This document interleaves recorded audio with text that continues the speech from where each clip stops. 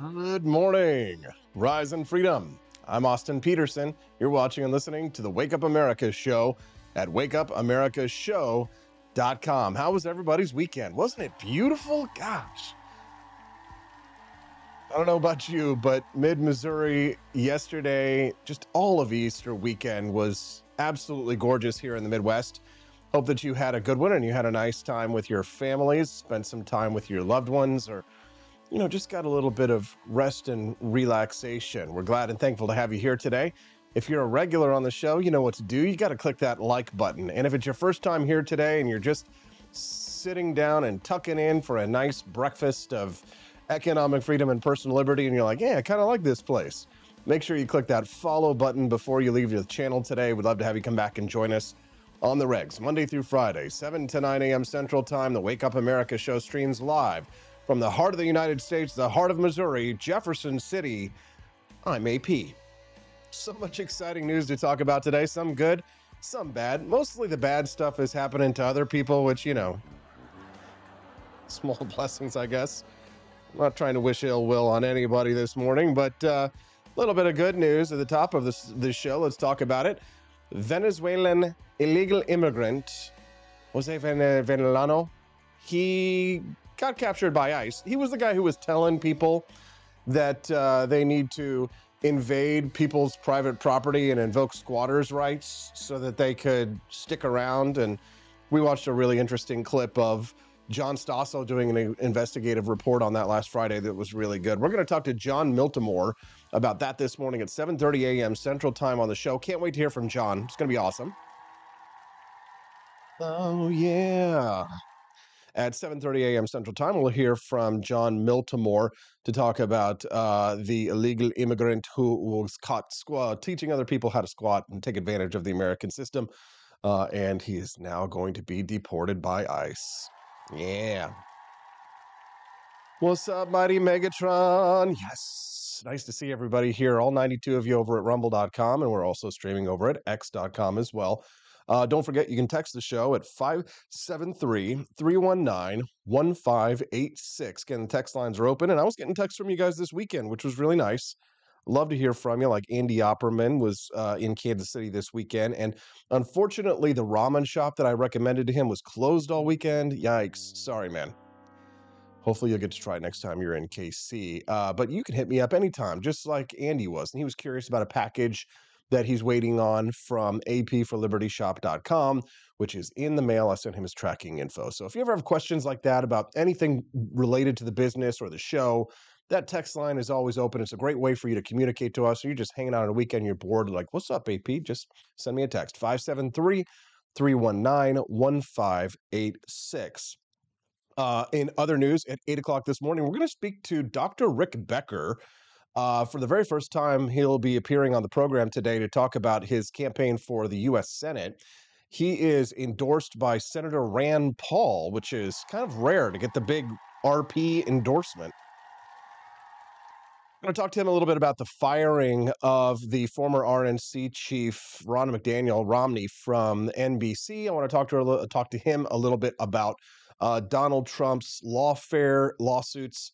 And we're going to talk to him about illegal immigration from a man who was endorsed by none other than Senator Rand Paul. So I imagine that Dr. Rick Becker is going to be a new guest that you're really going to enjoy. So 8 a.m. Central, you're going to want to come back. If you've got to run some errands or make some breakfast for the kiddos today, don't miss the 8 o'clock interview for sure. You shouldn't miss a single minute of the show, but like that one is kind of destination listening for you today, especially because you'll probably want to learn about Dr. Rick Becker because you're going to hear a lot more from him in the mainstream media. Why don't you catch him here first before he goes mainstream? Because, we like the alt media these days, and we like to make people famous on the Wake Up America show. There have been quite a few people who have started their careers here and then have gone off to do incredible, amazing, even bigger and better things. At 8:30 a.m. Central Time today, I can't wait to talk to you about the latest big news from down under. No, not Australia. From South America. Javier Milei is going to fire 70,000 government employees. Oh, my God. La buena vida.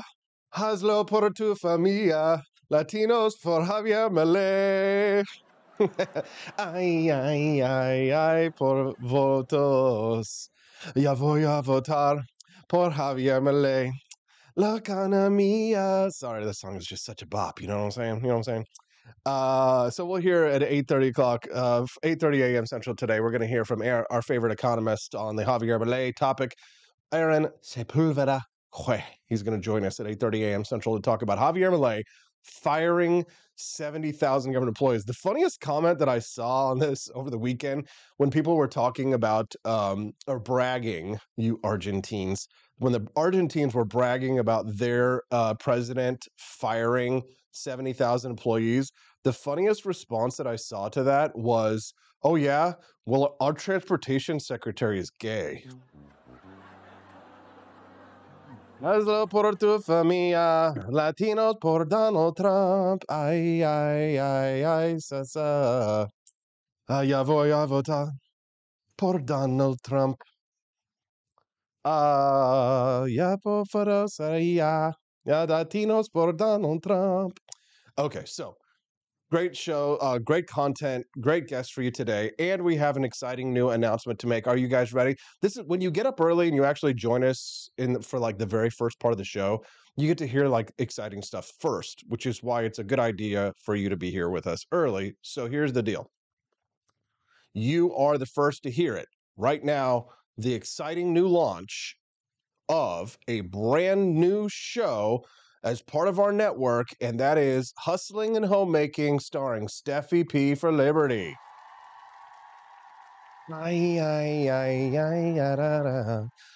So congratulations to Stephanie Peterson. It's been a 4-year hiatus since she was making videos. She used to make videos when she lived in Michigan before we were together, and she would do like cooking videos, baking videos, talking about book reviews and things.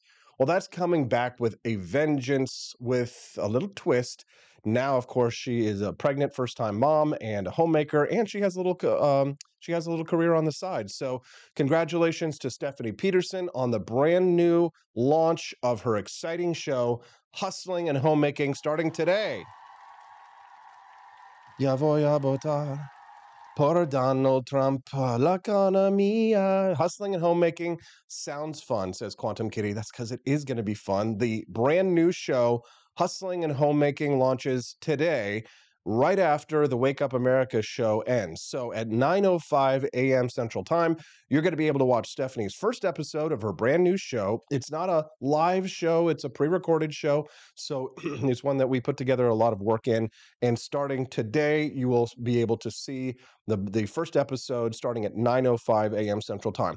If you're going to be looking for the new show, Hustling and Homemaking, where's it going to be? Right now, it's only going to exist on our YouTube channel, but we have plans to bring it to other networks once we can appropriately ensure that everything is kosher. So if you want to find the video as soon as the show is over today, head to ap4libertyshop.com, where you'll see the announcement at the very top of the website this morning. As a matter of fact, if you go over there right now, you'll be able to see the announcement, although you won't be able to see the show itself just yet. She's got a brand new logo for it. This is not the exact logo, but it's a variation of it. And you can see here the lovely Steffi. This is a variation of her logo. See the little cute little red-haired baby there? Isn't that cute? Isn't that nice? You can see Hustling and Homemaking, new show launching today, featuring her stories balancing pregnancy, motherhood, homemaking, and keeping a career on the side. So you can follow along with her adventures in hustling and homemaking. So you can click here to watch. It'll take you to the video. It premieres in 113 minutes. Give it up for Steffi. La economía, Latinas for Donald Trump. Liberty Shindig says, so all you need to do to get your own show is have AP's baby. Yes. There you go. So 9:05 a.m. today. If you guys want to watch the new show, you can do so. Just make sure you visit ap4libertyshop.com. And as usual, we have bonus content available for you to unlock. Did you think I was going to not do the extra work? I did the extra homework. I made it available to you. Now, whenever we get the bonus content on the first day of the week, I like to not even let slip the themes of war. You don't even know what the theme is until you unlock the first bonus content episode today. What, Austin, this is my first time watching the Wake Up America show. What is the bonus content? Well, the bonus content are mini documentaries that I produce for you, available to unlock during the course of the live show. So if you're tuning in this morning live for the first time and you're like, I want to unlock the bonus content, I want to see what this week's theme is, you have to either make a Rumble Rant donation, a YouTube super chat, or make a purchase at ap4libertyshop.com. And if we make at least $50 by the end of the show, either in purchases or in donations, then you will unlock today's bonus content. In order to find out what the theme of this week is, you have to unlock today's. Now, if we don't unlock today's, then the mini documentary that I produced goes away forever and no one ever gets to see it. So there is your incentive. You don't want to have that happen.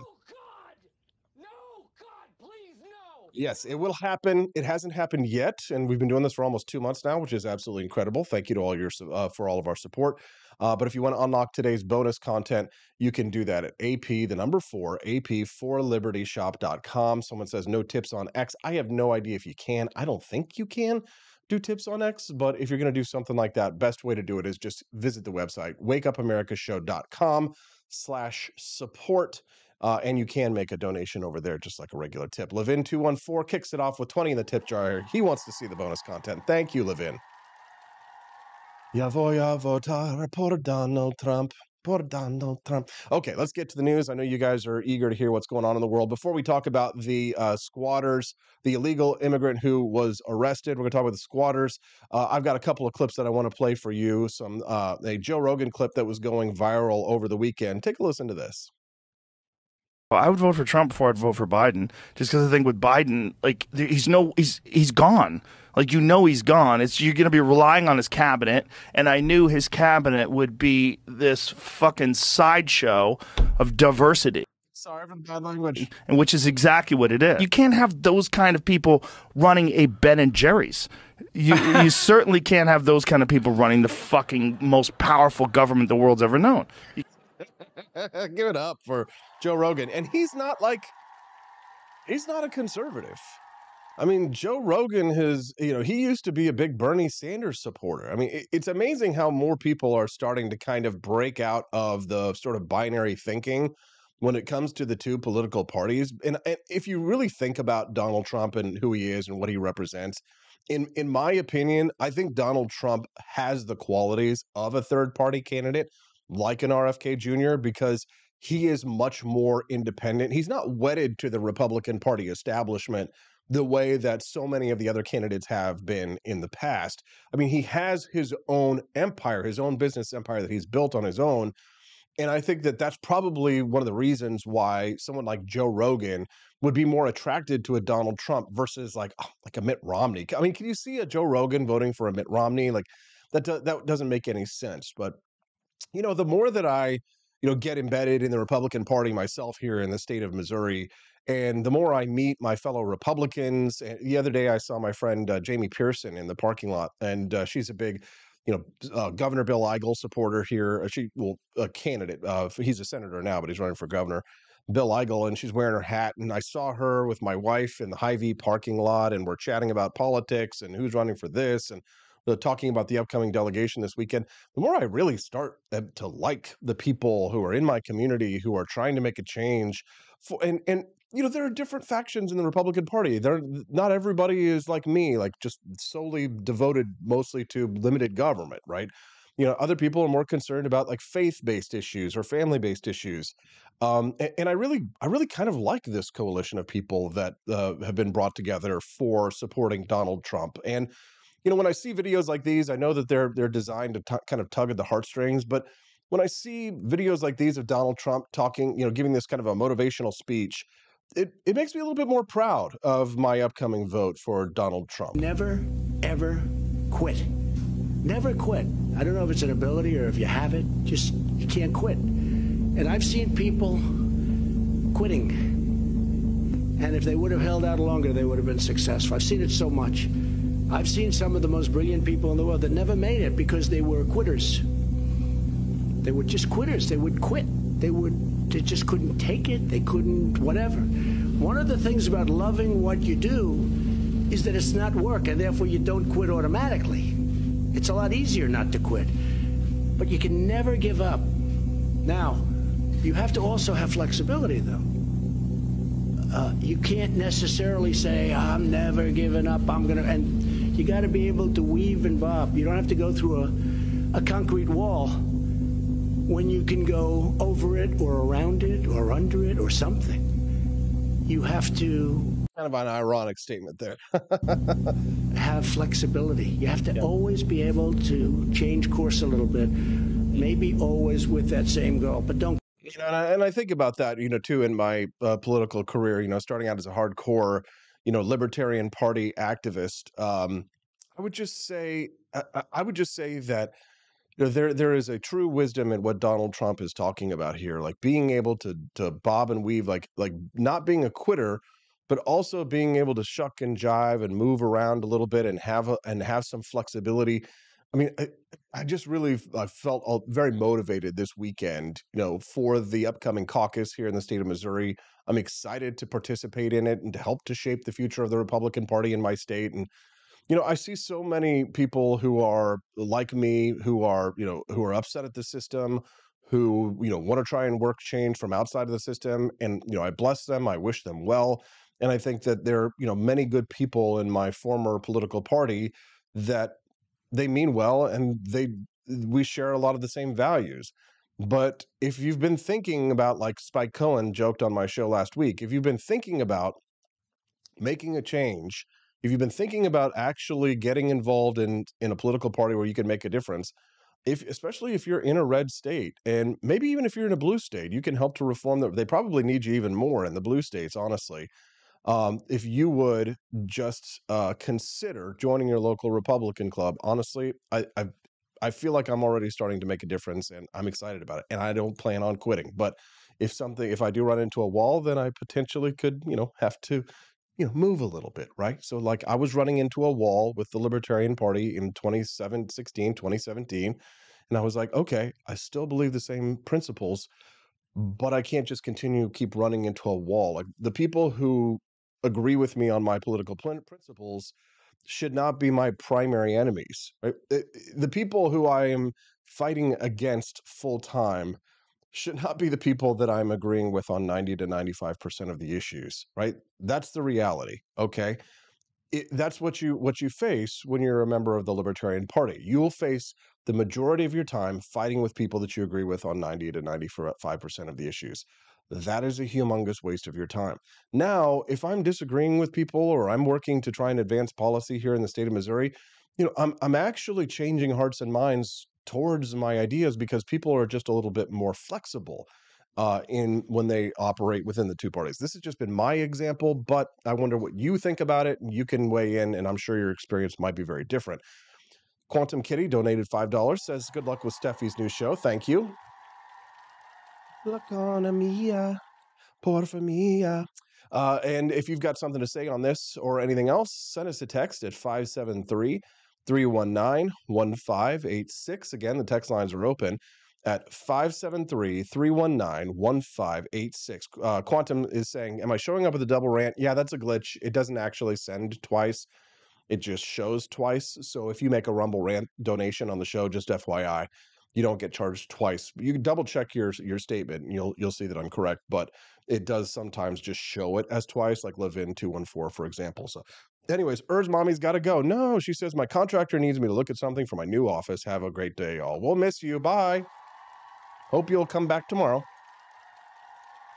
Latinos for Donald Trump. All right, so let's see. We got 10 minutes until John Miltimore comes. I just got a quick little story I was reading on the Wall Street Journal this weekend that I thought was worthy of mentioning. I used to work in talk radio, and I saw this news article headline, coming soon, an AM radio mandate.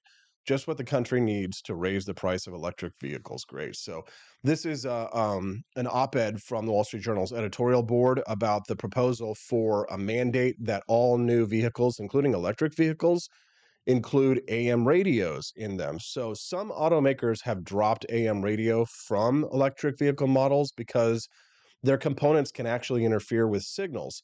So the companies can mitigate electromagnetic interference with cables, filters, and other materials, but those involve actual engineering trade-offs that will increase manufacturing costs of the electric vehicles, of course. But they don't care. Congress, of course, wants to mandate old-fashioned analog AM as a, quote, safety feature, similar to seatbelts and airbags.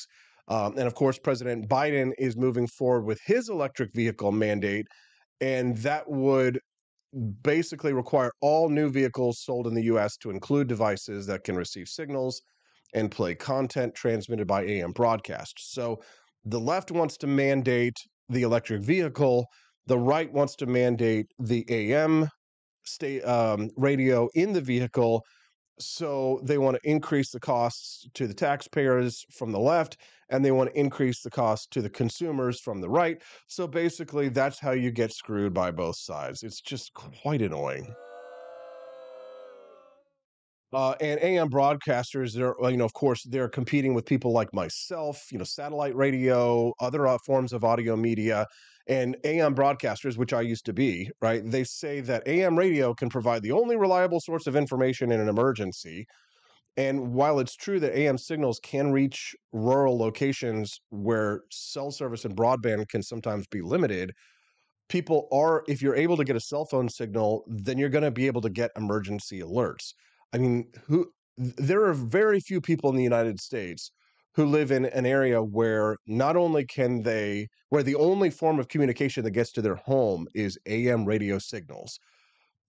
Probably not the type of people that are going to be having to worry so much about emergency signals. Does it happen? Sure, maybe a tornado here or there, but that's exceedingly rare. But of course, they want to socialize the costs onto people like us.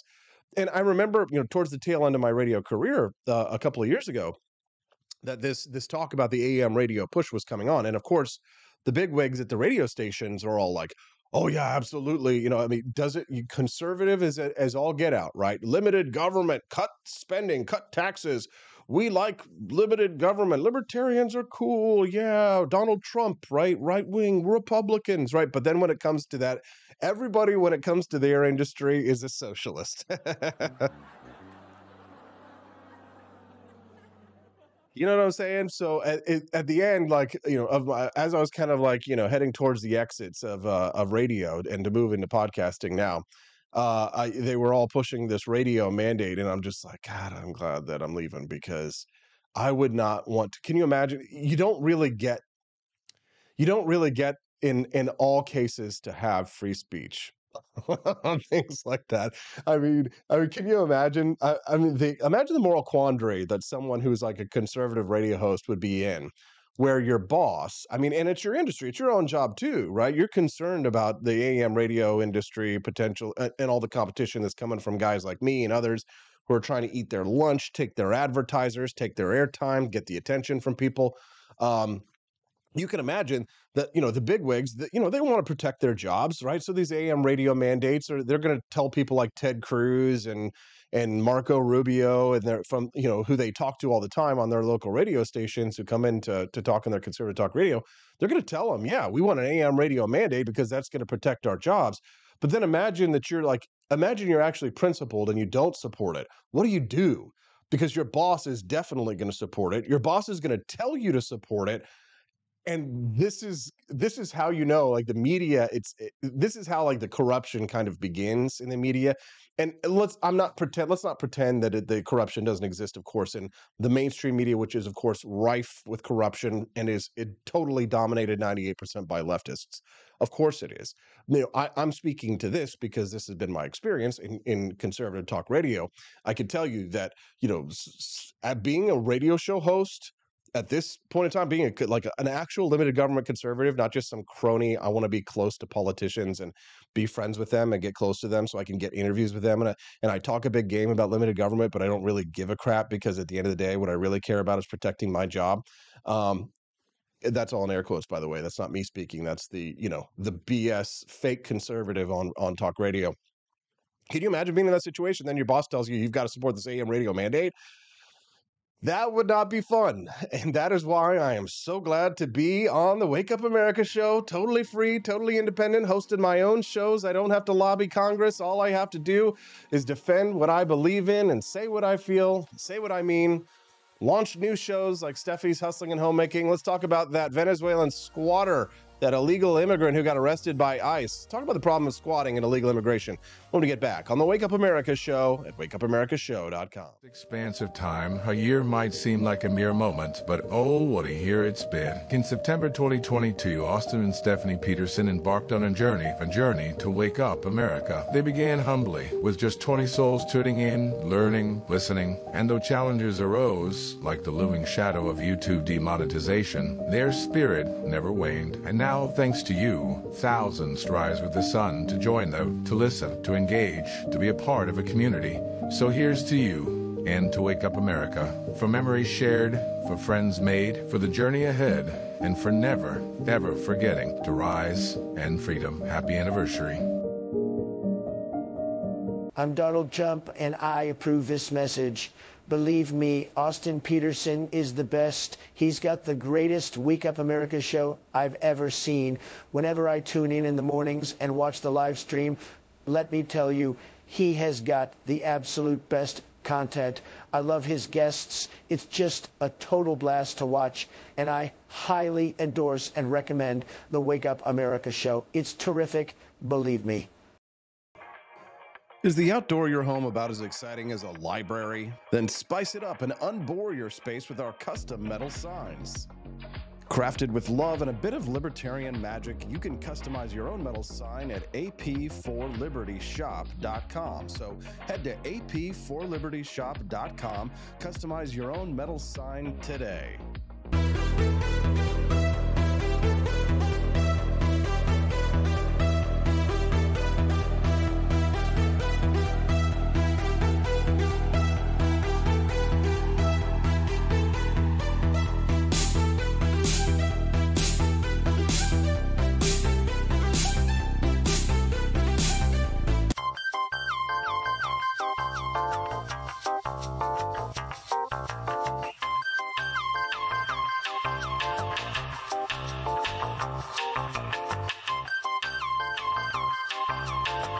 Welcome to a world of vocal discovery at Peterson Voice Studio.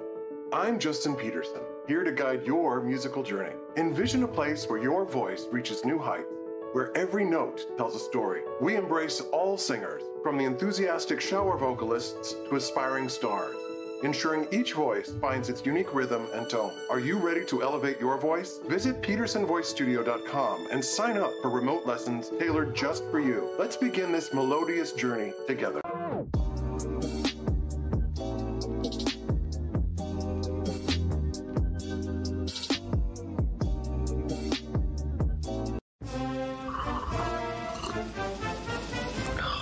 Tired of spending your hard-earned money on woke corporations that don't share your pro-freedom values? Fed up with sipping liberal lattes and progressive cappuccinos? Introducing Founding Flavors from AP for Liberty Shop. Get your day started with Washington's Revolutionary Roast. As robust and principled as the man himself, this blend is the shot of energy heard round the world. Or maybe you want to taste the fervor of freedom with Adams's Patriotic Perk. It's as dynamic and balanced as the U.S. Constitution, sure to awaken your spirit of liberty. For the aficionados, we've got the Jeffersonian Java, a complex mix of flavors that speaks volumes about your refined tastes. And don't forget Betsy's Liberty Lullaby, our decaf option, crafted with the same care and dedication Betsy Ross put into our Star-Spangled Banner. This blend lets you enjoy the taste of freedom anytime without losing sleep. No woke beans here, folks. Just pure, patriotic, pro-freedom flavors brewed with love for liberty. So why compromise your principles for a cup of coffee? Stand up for your values, perk up your patriotism, and start your day the American way. Get your Founding Flavors at ap4libertyshop.com.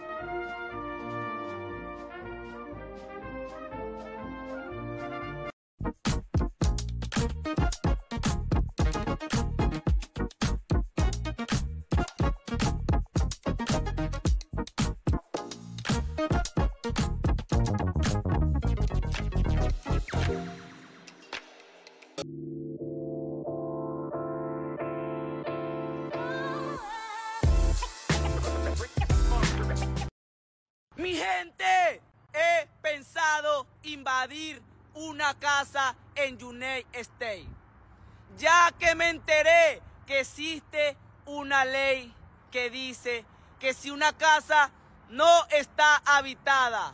Podemos expropiarla. Capichi, muchachos. House is Aquí not en United States. accommodated, then invade it. Good morning. Rise in freedom. I'm Austin Peterson. You're watching and listening to the Wake Up America show at wakeupamericashow.com. We're glad and thankful to have you here. Make sure you click that like button. Subscribe to the channel if it's your first time watching the Wake Up America show. We'd love to have you come back here and join us on the regs. Don't forget, too, that the brand new show as part of the Wake Up America network launches today. Stephanie's Hustling and Homemaking, brand new show, launches today at ap4libertyshop.com. Right after the show's over today at 9:05 a.m., make sure you head immediately over to ap4libertyshop.com so you can see the launch of Stephanie Peterson's brand new Hustling and Homemaking show, featuring her stories balancing pregnancy, motherhood, homemaking, and keeping a career on the side. Follow along with her adventures in hustling and homemaking, launching today at ap4libertyshop.com. Well, it's a lot harder to keep a home if you can't live in it. If you've got people flooding across the southern border and breaking into your homes and declaring squatters' rights. Well, the person that you just saw in that video got arrested. Yes, migrant influencer? We would have had no idea what that was 10 years ago. Leonel Moreno waves around cash in his videos. He's mocking U.S. taxpayers, people like you and me, who work like slaves, after he urged fellow illegals to become squatters in U.S. homes. It's become such a huge problem in the United States. John Stossel devoted a whole episode to it in his last video, and we're going to talk about it now with a man who knows a thing or two about economics and limited government. His name is John Miltimore. He's the editor-at-large of the Foundation for Economic Education. It's Mondays with Miltimore. He's joining us live now. Good morning, John. Hey, good morning, AP. How's it going today? Going good, bud. Thanks so much for joining us here today. So have you seen the video of this guy screaming into the camera and waving his $100 bills in previous I just weeks? watched it like a half hour ago. What's your take? Well, I'm going to take sort of the counter take on this. I think we owe this guy a huge thanks, right? Like nobody was talking about, these squatters, before this. I know there was like one video that was going viral in New York, but if you really wanted to see how insane some of, some of this stuff is, this guy has really raised this as an issue. Now, I'm not saying we should literally thank him for it. Like he's, clearly what he's doing is wrong. But if you look, like there's never been, if you take property rights seriously, this should really piss you off, right? And we see people, I couldn't have told you what squatters' rights were, a month ago. But it's way more common than anyone realizes. You look at the statistics in New York or Georgia or some of these other states, what you have are people, they just move into houses and they have legal protections. Once they've been there for 30 days, like let's say you went away on a family vacation. Let's say you're taking care of a sick parent. You come back, you have people in your house. They have rights to your home. You cannot make them move. If you try to wait till they leave and you change the locks, you go to jail. So this is, completely insane. This guy recognized, what was happening and started to educate other people like, hey, we can just go over here and just start moving into homes. It's really raised the profile of what's going on. And you have states now taking action because of it. Ron DeSantis in Florida passed, I think just signed legislation, if I read it correctly. Georgia, there's a bill moving there. Even in New York, an assemblyman has introduced legislation there that's going to, make this illegal and give homeowners more rights. So this could turn out to be a huge win for property owners. And these laws really, that give people who have no legal right to a home, that give them rights. It's really crazy stuff.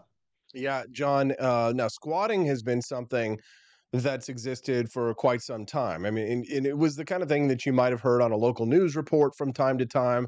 Oh, this guy's, a landlord and he's got problems with squatting. But there's been the kind of this ideological push in the last couple of decades with the woke left against landlords. You'll see it quite frequently, memes and reels and short videos going around where they're, dissing on landlords, hating on landlords, saying that landlords provide no value, no service to society, what have you. And then coincidentally, now we have this massive push of illegal immigration in the country and a massive push by squatters. It does seem as if this has been something that the left has been working towards for quite some time. Is that too conspiratorial? I don't think so. No, I think there are two components here. I think one is I think the left does despise property rights, right? And that hostility toward landlords that you talk about is rooted in that. And then if you go back to squatters' rights, a little I've looked at this issue, which is not much until like the last week or so.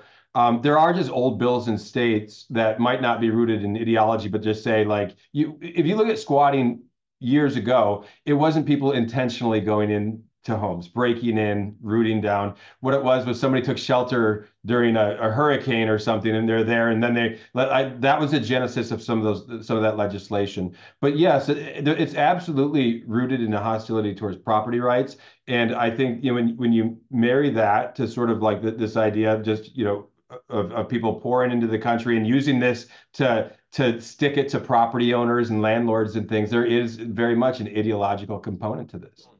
If you're just tuning into the Wake Up America show, good morning. I'm Austin Peterson. We're glad and thankful to have you here. Please do click that like and follow the channel. If you're watching us on x.com this morning, as I imagine, several hundred of you might be, about 500 people watching us live over there, good morning. Do us a favor and click repost with the stream so that more people can get it in their timeline. We'd love to be able to have you share the ideas of economic freedom and personal liberty with more of your friends, and we'd like to continue to grow this channel. We appreciate you very much. I'm speaking to John Miltimore, the editor-at-large of the Foundation for Economic Education, about a squatter, an illegal squatter, who became this celebrity online, John. He had like 500,000 followers on TikTok before he finally had his account shut down. I would have thought that TikTok would have wanted to allow this guy to remain on their platform because it fits along with like the ideological coverage that we're hearing about the Chinese communists wanting to take down American society. But maybe TikTok is getting a little bit more squirrely these days because of the House bill that passed to force to divest. So it does seem as if there is a little bit of fear that maybe the left has gone a little bit too far this time. I mean, this guy was, just begging to get arrested. I got a video of him up right now with he's got snot running down his nose and he's holding up his baby. Please, please, please don't send me back. Don't send me back. Boy, they realize just how good they got it here once they have to go back home. It just reminds you of, how ungrateful the left and so many people in this country are to live in one of the greatest, freest, most prosperous nations on earth, doesn't it? It's funny you talk about his account getting shut down, and I was looking at this. I was wondering, like people like you and I, we believe in free speech, right? And I was wondering, like, oh, how is TikTok going to handle this? I'm not surprised they cracked down. But let's look. The guy was using the platform kind of like it's intended to be used, and he was, getting massive views. But I did think they were going to crack down on him, and here's why: he was making the government look really stupid and impotent, and they weren't going to like that. So I think a lot of pressure came down on TikTok to take action on this one.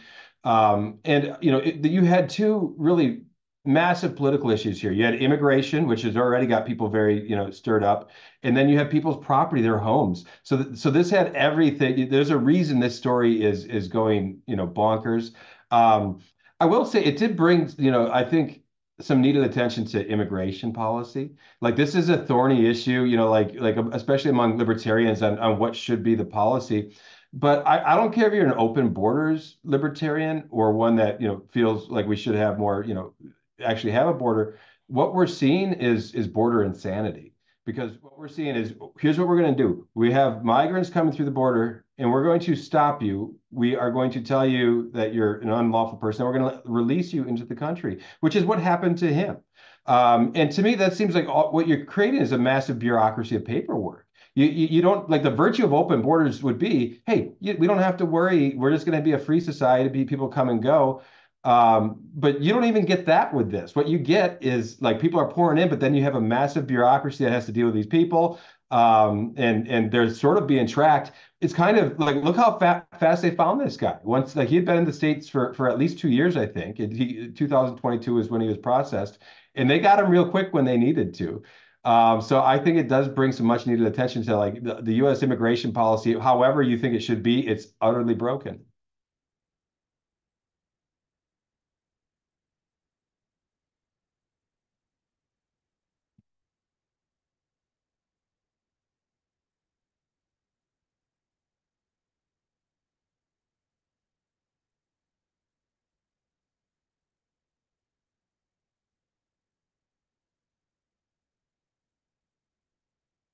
Obviously, I don't like the way he described that, like this idea, like, oh, if you're born here, you can milk the country for all of this. So that to me is something that mentality really bothers me.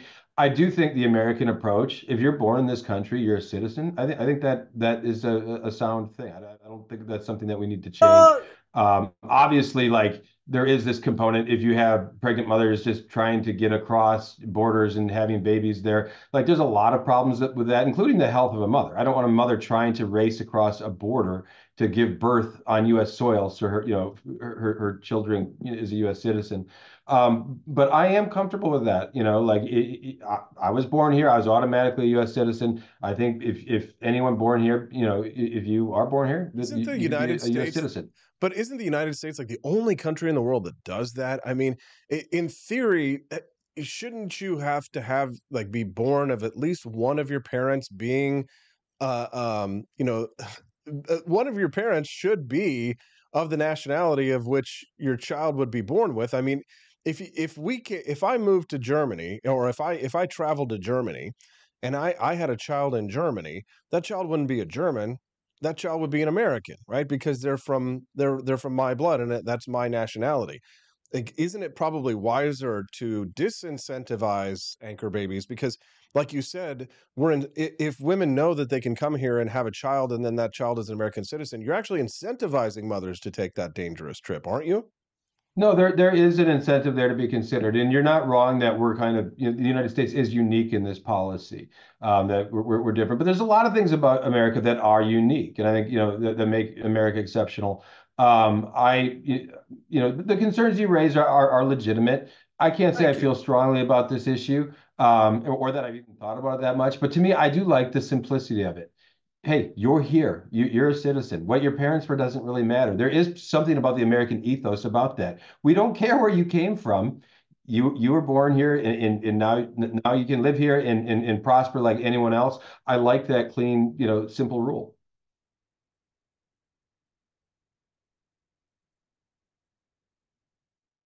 Um, you know, don't you think that there needs to be some border security here on the southern border? I mean, as much as we want to be a welcoming nation and have people come to be incentivized to come to the United States for the right reasons, we still need to have some semblance of border security. What does that look like to somebody like yourself? Well, to me, this is one of the trickiest issues. I think about this. I want to live in a country where you have free movement. That means allowing people to come and go, even people from other countries. But there are obvious problems, with that approach when you have entitlements in a country. This isn't new to libertarians. They've been writing about this for a lot of years. I think Murray Rothbard had even a change of heart at some point on this issue. And so I do think that having a process better than we have now is good. Like I said, today we have the worst of both worlds. We have a massive uh, Border Patrol agency and DHS that has all these people coming through and a massive Yes. bureaucracy tracking people, and then we release you into the country. It makes no sense.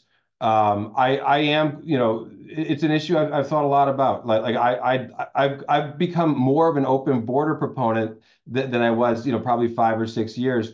And I think there are even benefits to that. Even you look at the headaches that you have migrants, that are being encouraged to come here and squat in houses, right? Like that terrified people. It actually, is making us appreciate property rights a little bit more, and encouraging states to take,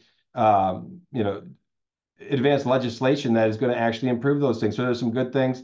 But I'll just fall on our immigration policy is utterly broken. I don't think Democrats have a solution for it. I don't think Republicans have a solution for it.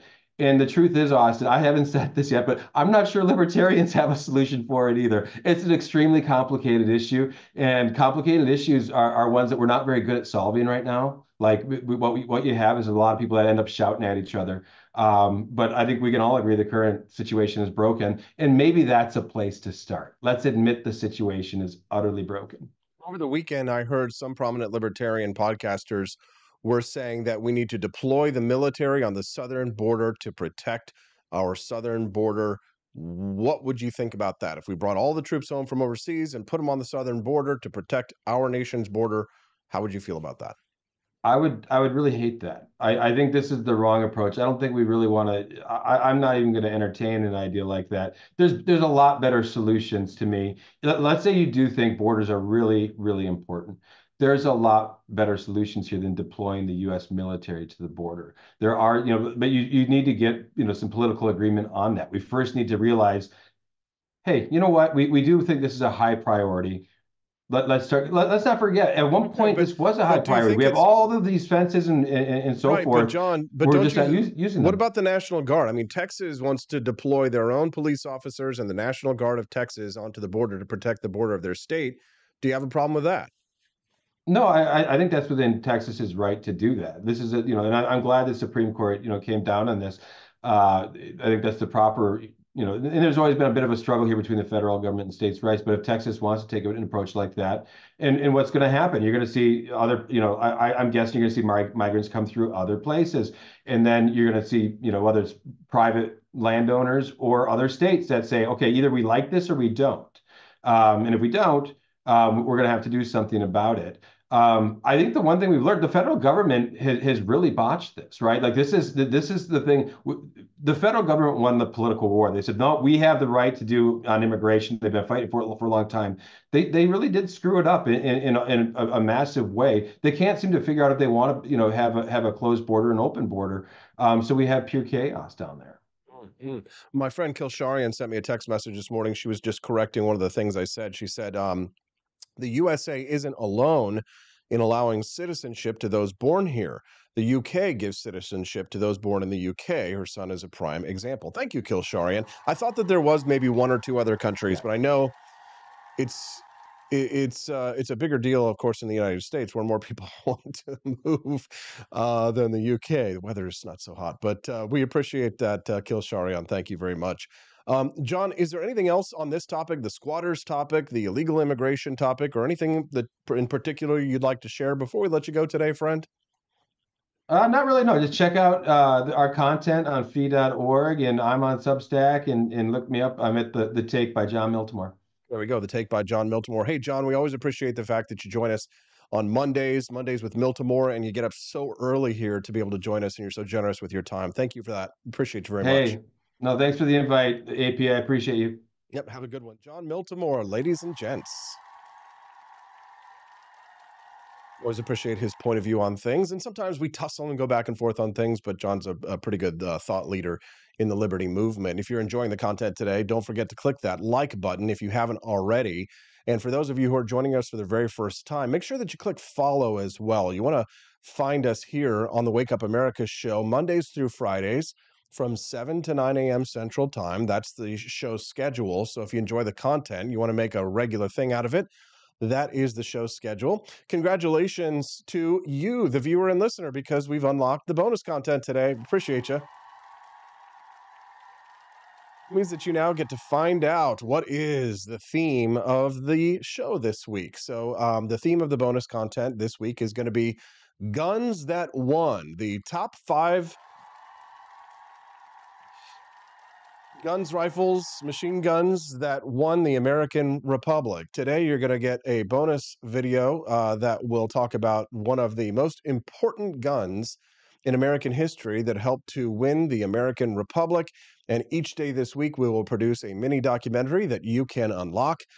Thank you very much to our friends who have contributed this morning through Rumble Rant donations and through purchases at apforlibertyshop.com.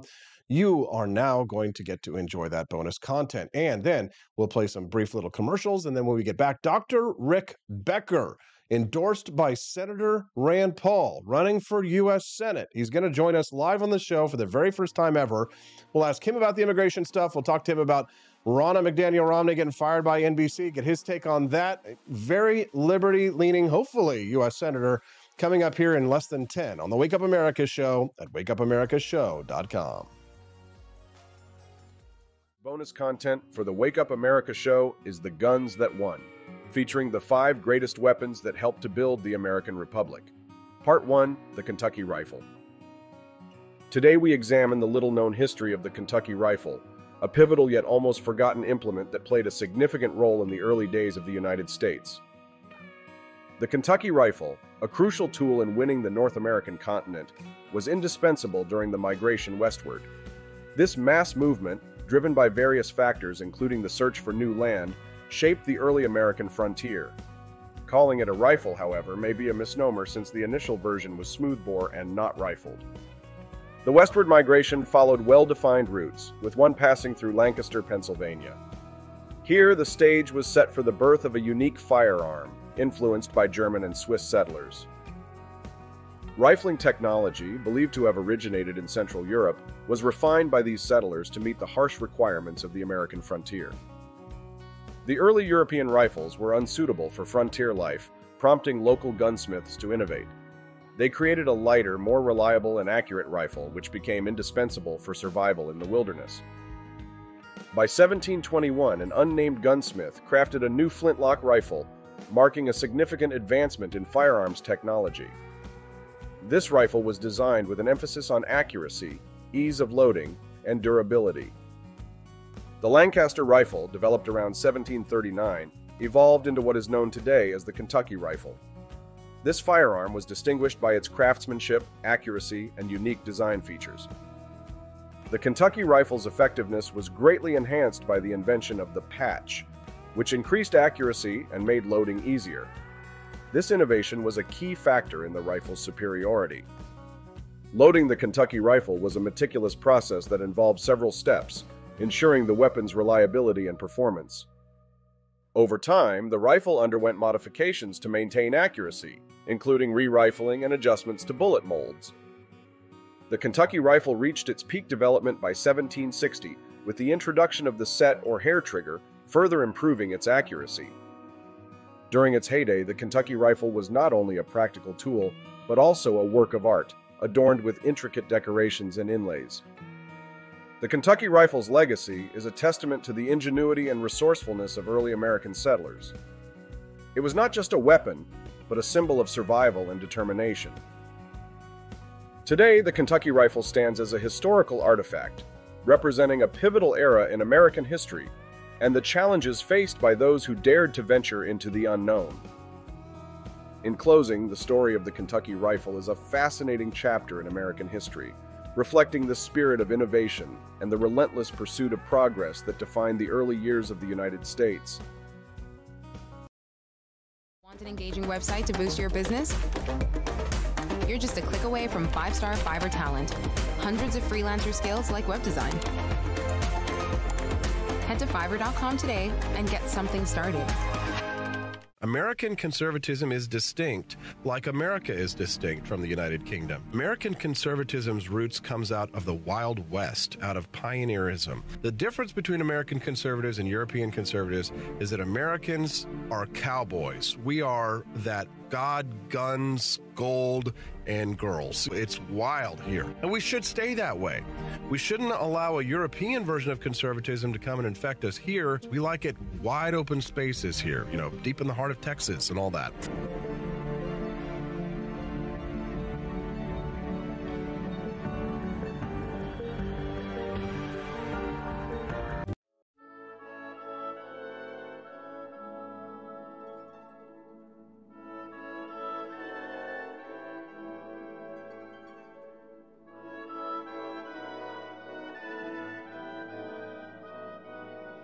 Hey there, it's your favorite Vice President Joe Biden. I wanted to talk to you today about the Wake Up America show, the best source for all your political news and commentary.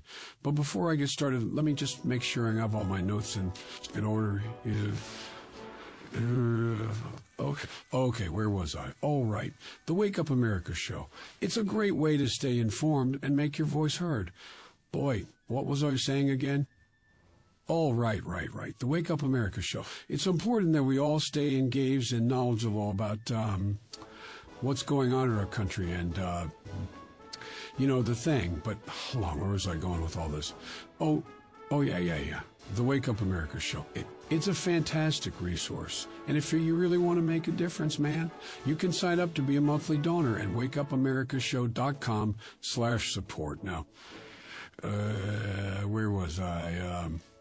Oh, that's right, the Wake Up America show. So if you want to stay woke and support a great cause, Head on over to wakeupamericashow.com/support and sign up to be a monthly donor today. And if you're feeling generous, you can even give a donation in my name. Thanks for listening, and keep on keeping on, America.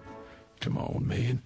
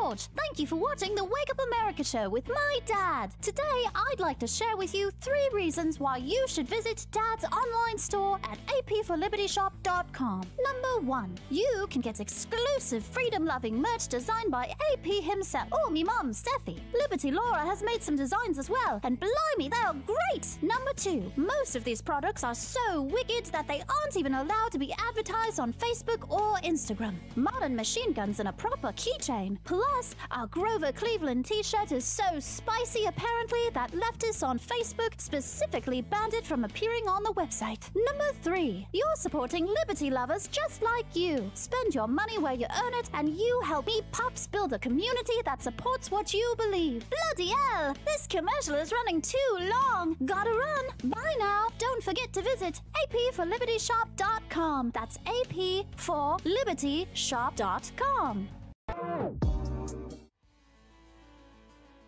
Good morning. Rise in freedom. I'm Austin Peterson. You're watching and listening to the Wake Up America show at wakeupamericashow.com. We're glad and thankful to have you here. 700 people joining us live, and the numbers continue to climb. Glad to see everybody.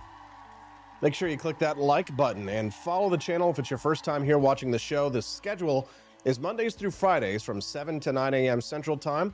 Hope you guys enjoyed that bonus content. The theme for this week, guns that won.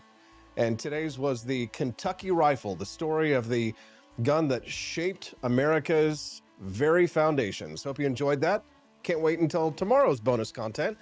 Appreciate everybody for supporting that and unlocking that content today. I know you guys are going to appreciate this week's theme, so make sure you come back and join us each and every day. And of course, thank you to the donors who helped make that bonus content possible. All right, well, we just had a nice conversation with John Miltimore. He's a weekly regular guest on the program. We always love hearing from him, but then we also like to meet new people. My next guest is endorsed for the U.S. Senate by none other than Rand Paul. I know you guys are going to be excited to meet Dr. Rick Becker. He's a surgeon, a businessman, and a former America First state legislator. He wants to go to Washington, D.C. to fight with Rand Paul. He's joining us live right now. Dr. Becker, good morning and welcome to the show. Good morning, Austin. Thanks for having me on. Yeah, you've got quite a background in fighting for liberty in your career. You were a North Dakota resident where you were also an America First state legislator. Now you're looking to move up to federal office. You started the Bastiat Caucus in North Dakota to teach House and Senate members about free market principles. So we're really excited to talk to you today, Dr. Becker. The first thing that I'd like to kind of feel you out on, though, is to talk to you about a little bit of the, rather than the hardcore policy issues we're going to get to in a moment, America is sort of paralyzed with culture wars at this point. It's difficult for us to have anything move forward, to have any real progress, not progressivism, but actual progress, because anytime a good idea comes out, there's an entrenched establishment and a media establishment ready to smear anybody who has a good idea. People like yourself, for example. Now, Ronna McDaniel Romney might not be the best example of that. She's more of the milquetoast kind of Republican. But if a moderate Republican like Ronna Romney can't even appear on NBC News these days, What hope is there for people like us who have actual ideas? Yeah, that was crazy. The outcry of the talking heads on NBC that they didn't want her on. She was the perfect person who so-called represented the right, that they could have manipulated and molded however they wanted, but they couldn't even tolerate her, which is nuts. It's interesting too because um, she being with the Romney family. Barry Goldwater is one of my political heroes. And this whole divide between people that have true conservative principles, free market principles versus those that are the big government Republicans, I mean, that's been going on since Goldwater and versus Rockefellers. And now you have, the Romneys, which Ronna represented that wing. So I'm glad that she's out. It's a little bit comical that she couldn't make it on NBC because of NBC talking heads. Crazy. There's kind of this, our friend Tom Woods likes to say, a 3x5 note card of what is acceptable and allowable opinions, right? And apparently, being a Romney is now being associated with the worst elements of the alt right. I mean, at the end of the day, all they're kind of doing is increasing the size of the population of people who are on the right. My brother, for example, he was a soft liberal, left of center for most of his life.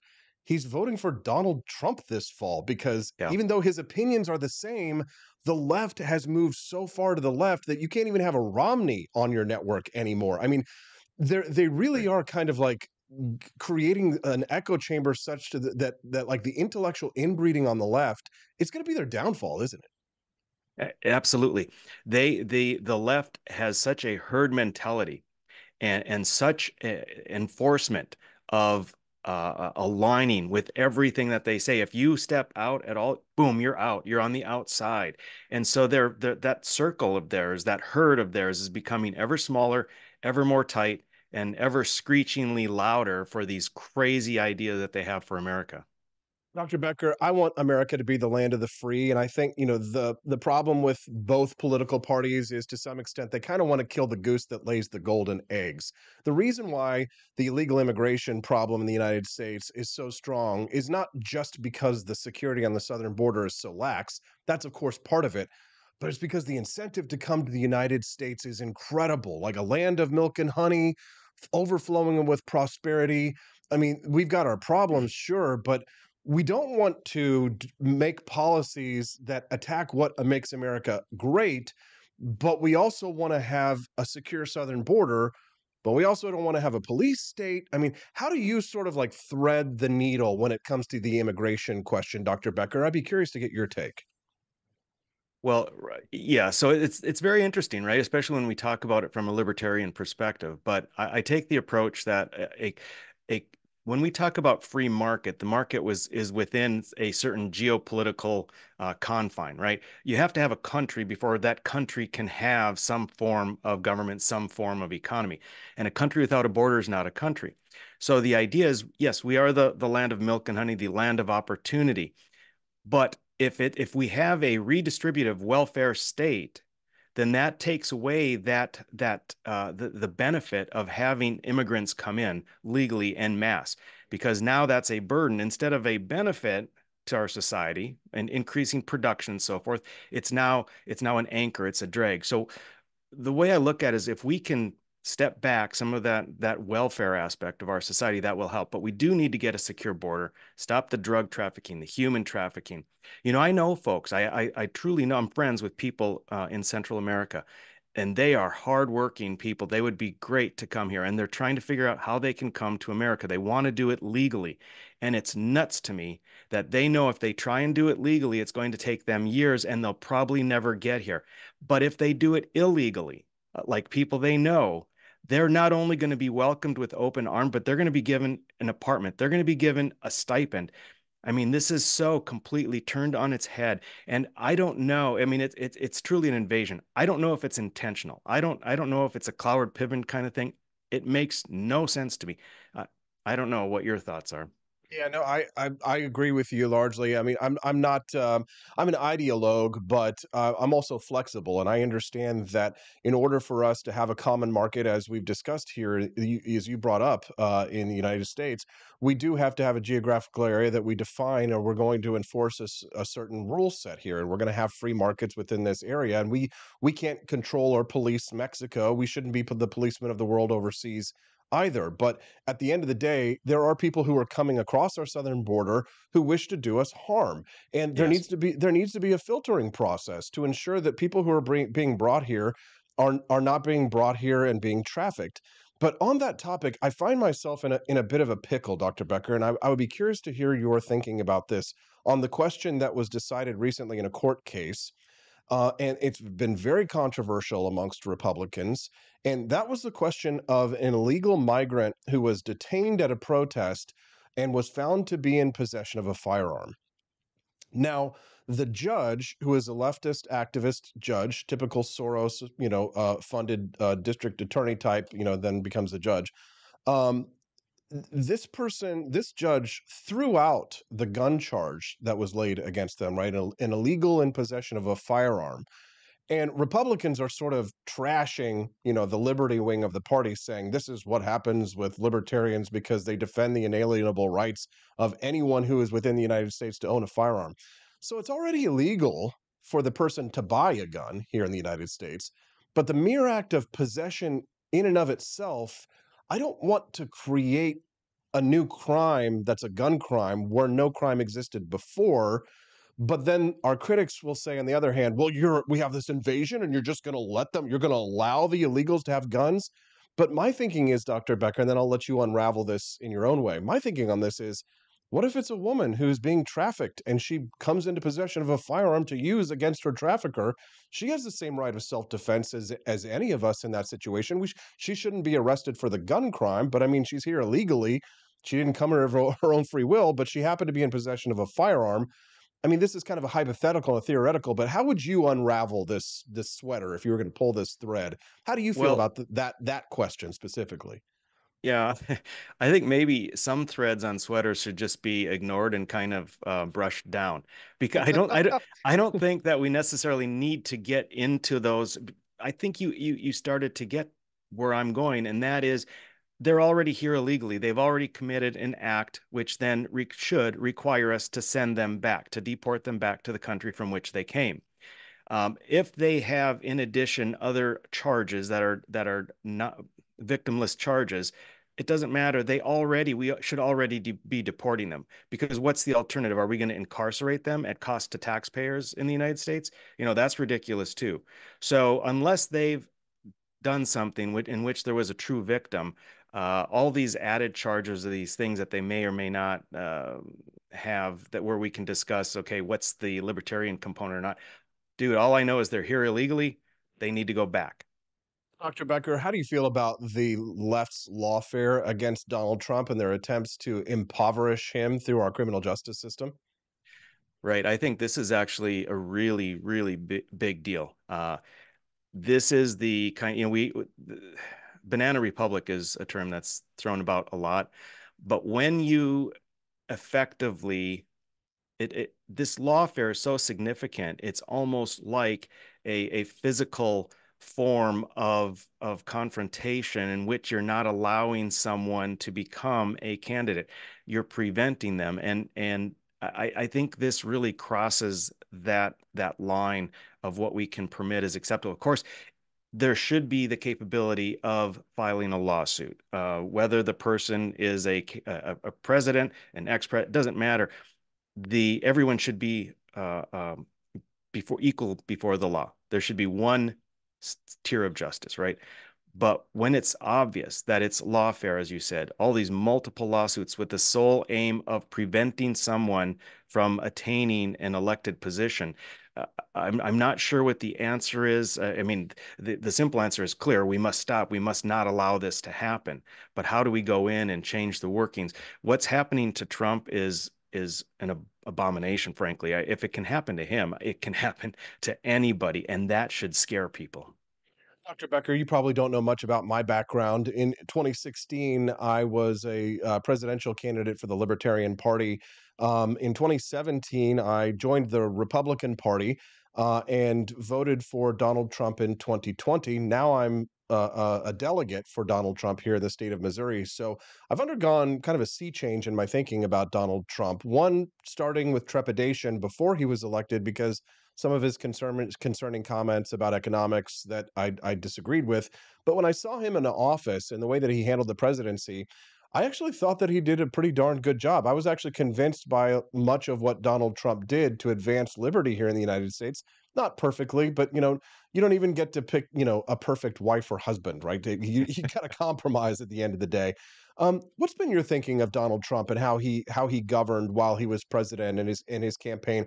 Were you kind of like me in that sense that you were skeptical at first? Has he brought you around? I mean, how do you feel about President Right. Donald Trump and his reelection chances this fall? So I was very concerned, honestly, when we had, I think it was 17 people to choose from in the primary in 2016. He was definitely not top on the list for me. I always liked him. I read his book and admired what he accomplished, but I was concerned for certain basic economic principles that he wasn't going to be the right choice. But he did impress me when he was in office. Now, again, I didn't agree with everything. Trade policy is a really easy one I can throw out. Didn't agree with it. But as you said, you're not going to get anyone unless it's you yourself that you'll agree with 100% of the time.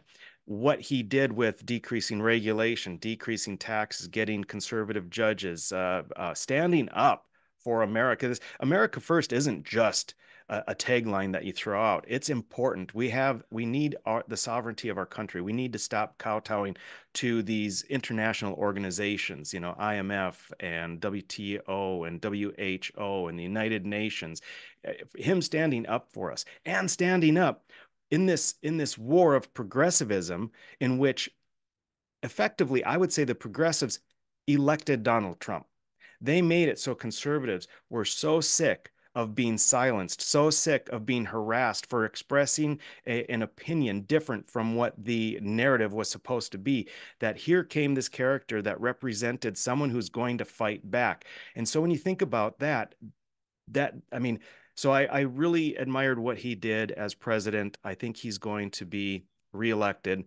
And here's the thing. I've thought the way I think about Donald Trump is this. I recently watched Game of Thrones. So I was a latecomer, right? I don't know. Did you watch that, Austin? Yeah, yeah. Okay. So you have different fronts. You've got the that Western world or whatever with all the different kingdoms, right? And the different kings are fighting, and that's where their attention is. And they're fighting, blah, blah, blah. But there's this other thing going on, which you have across the wall with all those evil, scary zombie people. And Donald Trump represents someone who's going to fight all the scary zombie people, the progressives, the international, the globalists, all of those folks. And you and I tend to worry about policy, which I would say is the little kingdoms locally. And so, yes, we may not agree. I don't agree with trade policy, but what's more important is this America First and what he represents in that aspect. Yeah, I agree with you, Dr. Becker. Kind of a bit on the big picture question here. In the 1970s, Richard Nixon went to China, and in the 1990s, Bill Clinton brought China into the World Trade Organization. And the belief was at that time, people like ourselves who are proponents of free trade, that the liberalization of the Chinese economy would have a positive effect on their government, and it would be more friendly to the American government, and that we might be able to help plant seeds of freedom in China using the power of the American economy. But it seems as if the reality has been that the opposite has occurred, that the normalization of trade relations with China has actually made it such that the Chinese are planting seeds of authoritarianism here within the United States. When we saw what happened with the COVID-19 pandemic and how careless the Chinese were with the loss of life, or how they treated us during the pandemic, and the lies about how that pandemic was spread here in the United States, and with the associated trillions of dollars of loss and millions of lives that were lost to this pandemic. Do you think that it was a mistake for us to sort of create these sort of normalization of of relations of trade with China? Should we have not brought them into the WTO? Would we have been better off if we had let them languish as a backwater and perhaps built up, trade relations with India or with friendlier nations? Well, I like the idea of continuing to build up with India, but no, I don't think I would go there. The problems I have with COVID-19 all point back to our own federal government. Yes, I understand China was a player in this whole situation, and a big player. But if we think about what we could have done in the confines of our own country, instead of listening to World Health Organization, instead of the CDC running rampant as a leftist organization with an authoritarian fascist sort of narrative, working hand in glove with all of these businesses where we all with one voice, 6 foot distance, all of what we experienced, which was so detrimental, came from our own government, from our federal government, from our state governments, from various public health sources. What the Chinese did, yes, played a role. But if we had handled things properly here, we would have been so much better off. So I think until we can get our own house in order, I'm not too worried about the Chinese. Becker, you are a surgeon, so you have a bit of more insight into the medical questions related to how COVID-19 was handled here in the United States. So many people have lost faith in your profession because of what occurred, the scientific and medical malfeasance during the COVID-19 pandemic. Is there any way to bring it back? I mean, or should we bring it back? Do you think it's a good thing now that people are looking at, well, no offense, people like yourself with perhaps a more jaundiced eye, doctor? No, I'm looking at the medical industry, medical profession with a jaundiced eye, if you will. I was so incredibly disappointed with how my colleagues fell in line and goose stepped their way right along with the CDC. Very, very disappointed. I had threats or complaints to try and take my license away because I was not going along, because I was using using my own brains to make decision. This idea that we must follow the science, and people in the health field should understand what science is, which is always questioning, which is testing, which is coming up with new ideas or confirming previous ideas, but always testing and asking questions. This new trust the science is actually scientism, which is nothing to do with science, nothing to do with health. It's all about falling in line with a government mandate, a government narrative. And it shocked me, because I think we have had over the past few decades a huge transition of healthcare, the healthcare field being people who were people of science, people of ingenuity, now becoming public health officials. And it's shocking. The most egregious of all of them is the American Academy of Pediatricians. Wow, these guys are crazy leftist communists. They're the people that are in favor of abortions without informing parents, of mutilating children with the transitioning surgery and putting them on puberty blockers. One thing after another, they are so far left, and they were at the forefront. The pediatricians were at the forefront of all of these crazy governmental demands that the CDC put forth. And so, yes, I agree with you, Austin. Very disappointed. Can we get our trust back in our healthcare professionals? I think that'll be it's got to be on a one-on-one basis. You go to your doctor, you get a sense, do you trust them? Where are they at on things? And because there are a lot of good folks like myself that stood up against the narrative. It's a matter of finding us. We're speaking to Dr. Rick Becker. He's a husband, a father, a surgeon, a businessman, and a former state legislator. He's now running for Congress in North Dakota. And congratulations on the announcement of your campaign. You've got the Rand Paul endorsement, Dr. Becker. What are you hoping to accomplish in your campaign other than just winning? Well, yeah, what I've been all about as a state legislator as well is spreading the message of freedom, getting people involved, getting people to understand where our country is going and where it could head if we all got involved and took a role instead of being apathetic. What I'd like to do is get to Congress and probably three things. One is continue spreading that message to the United States, people of the United States, to help build a bench in North Dakota of true conservatives that will continue to lead. And then, of course, just to be a darn good congressman that's going to stick to principle and always vote according to principle and never, ever, ever back down. There's something in the curly hair, I guess, that makes legislators more libertarian. Dr. Rick Becker, hey, congratulations on your announcement and that very impressive endorsement from Dr. Rand Paul. Is there anything else that you'd like to share with our listeners or plug before we let you go today? Well, yeah, I'll say we have very few people. Dr. Rand Paul is one of them, and so is Thomas Massey with the curly hair. I don't know what it is either, but I want to join the ranks of people like that so that we form a critical mass and we actually can make a difference. And if there's any hope in turning this ship around that we call America, this is the last hope. We have to get people of principle, consistent principle, to DC. I'd like people to go to rickbecker2024.com, rickbecker2024.com.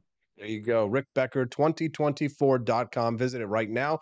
Find out what he's all about. We've got a new warrior in the fight for liberty, and we're very glad to meet him this morning. Dr. Becker, thanks so much for getting up early and joining us here. We hope you'll come back. Thanks for being generous with your time, and good luck in your campaign. We wish you the best. Thanks a lot, Austin. Thank you very much. That's Dr. Rick Becker. What did you guys think? Pretty good, huh?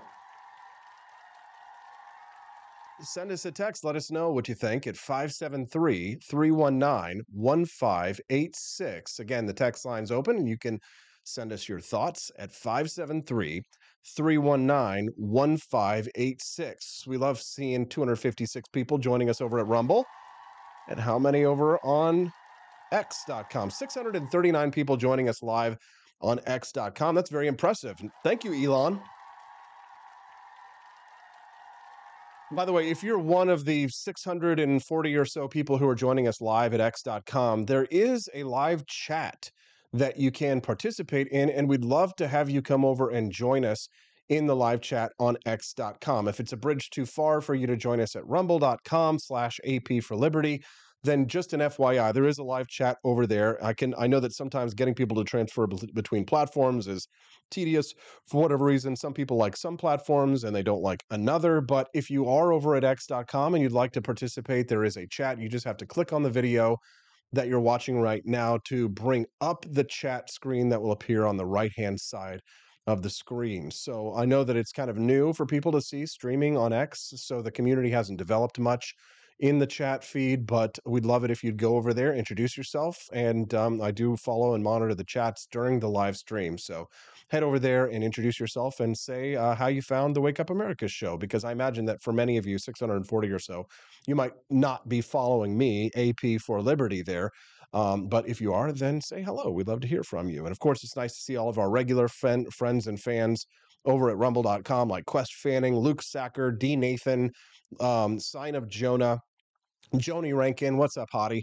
And we've got Mighty Megatron, as well as many of our other regular friends joining us live at rumble.com. What's up, people? Hey, of the 261 people who are watching us at rumble.com, how many of you have clicked the like button? Come on. Let's get some more likes over there on that Rumble feed this morning. Less than 10 minutes away, we're going to hear from Aaron Sepulveda about Javier Milei of Argentina pushing now to fire 70,000 government employers. Oh, my God. Oh, my God. 70,000 government employees. Oh, yeah? Well, our transportation secretary is gay. So take that. Why? Why does Argentina get to have Javier Milei and we get nothing? We get nothing, Lebowski. How dare you? Can you imagine what the leftists must be feeling like right now working at in the government of Argentina? And he's like, I'm firing 70,000 afuera. They're screaming. They're running around. They're stealing everything that isn't pinned down at whatever government agency that they're working for. I can't wait to hear from Aaron Sepulveda about that. We're going to hear from him in about 5 minutes. Just wanted to give you all a brief reminder that today is the launch of a brand new show as part of the Wake Up America network. The Wake Up America show is streaming live now, but after the show is over, the launch of a new show, not live, launches today. It's Stephanie's Hustling and Homemaking talk show. You don't want to miss it. Yo voy a votar por Steffi P. Steffi for Liberty is launching her new show, brand new show today, and the video debuts at 9:05 a.m. So today's Wake Up America shows it ends at 9 o'clock, and then at 9:05 the video goes live. So if you'd like to watch Stephanie's new video, Hustling and Homemaking, you're going to want to check that out.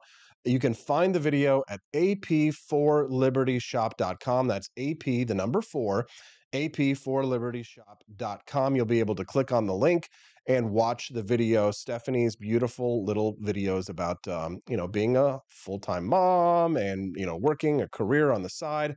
It's a new show featuring her stories balancing pregnancy, motherhood, homemaking, and keeping a career on the side. So you can follow along with Steffi's adventures in hustling and homemaking. So make sure that you, right after the show is over today, go to ap4libertyshop.com. At 9:05, the video will premiere. You'll be able to click this little button right there to watch, premiering 37 minutes from now. Thank you, Steffi. La buena vida, solo por mía. I got that Latinos for Trump song stuck in my head. It's so catchy. It's a bop. So again, don't forget the launch of the Wake Up Network's new show, Hustling and Homemaking, available today. All right, Javier Milei, afuera. 70,000 government employees to be fired. And that hit piece on Javier Milei, was there any merit to it? We're going to talk about that when we get back. Don't go away. It's the Wake Up America Show at wakeupAmericashow.com. Bonus content for the Wake Up America Show is The Guns That Won, featuring the 5 greatest weapons that helped to build the American Republic. Part 1, the Kentucky Rifle. Today we examine the little-known history of the Kentucky Rifle, a pivotal yet almost forgotten implement that played a significant role in the early days of the United States. The Kentucky Rifle, a crucial tool in winning the North American continent, was indispensable during the migration westward. This mass movement, driven by various factors including the search for new land, shaped the early American frontier. Calling it a rifle, however, may be a misnomer since the initial version was smoothbore and not rifled. The westward migration followed well-defined routes, with one passing through Lancaster, Pennsylvania. Here, the stage was set for the birth of a unique firearm, influenced by German and Swiss settlers. Rifling technology, believed to have originated in Central Europe, was refined by these settlers to meet the harsh requirements of the American frontier.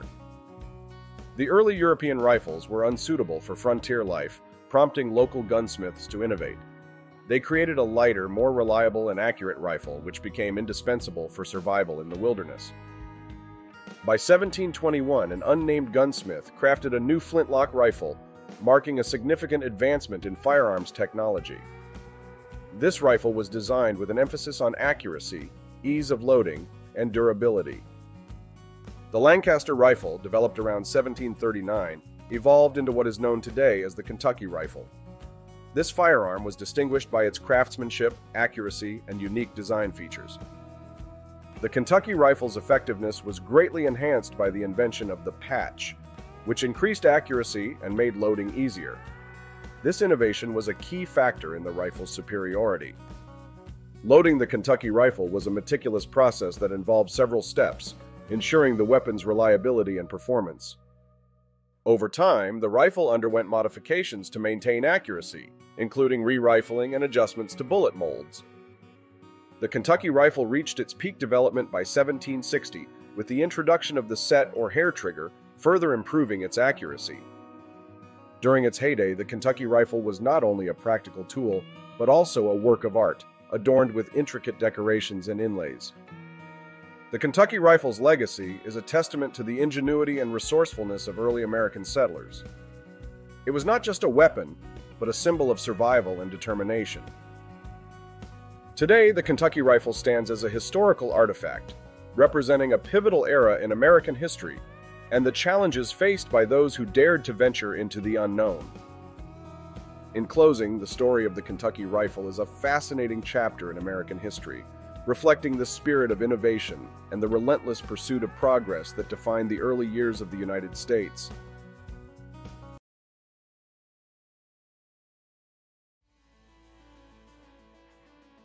Good morning.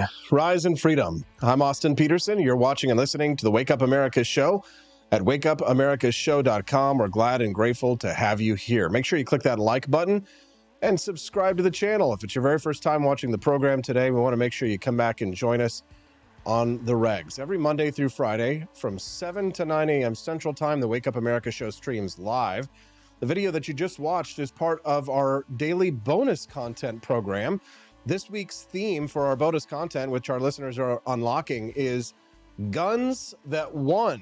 And today's featured the Kentucky Rifle, which of course wasn't really a rifle at all. It was a smooth bore, but it might be a misnomer, but it's still one of the guns that won the American Republic. Each day this week, we're going to feature a new firearm that helped build the American Republic. So make sure you come back each day and help us to unlock that bonus content by getting in your Rumble rants or making a qualifying purchase at ap4libertyshop.com. And of course, right after the show today, the launch of our brand new show as part of the Wake Up America Network, and that is Hustling and Homemaking, starring Stephanie for Liberty, giving a little bit of unsolicited advice from the unsolicited advice that she got for her first-time pregnancy. Make sure you check that out right after the show. But we've still got lots more great content to go while we're live. Javier Milei of Argentina, God bless this man, announces a new government plan to fire 70,000 government workers. And yet some people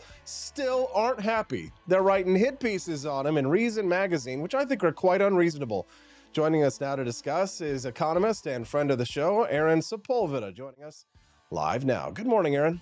Welcome to the show. Good morning. Thank you for inviting me. Happy to be here again.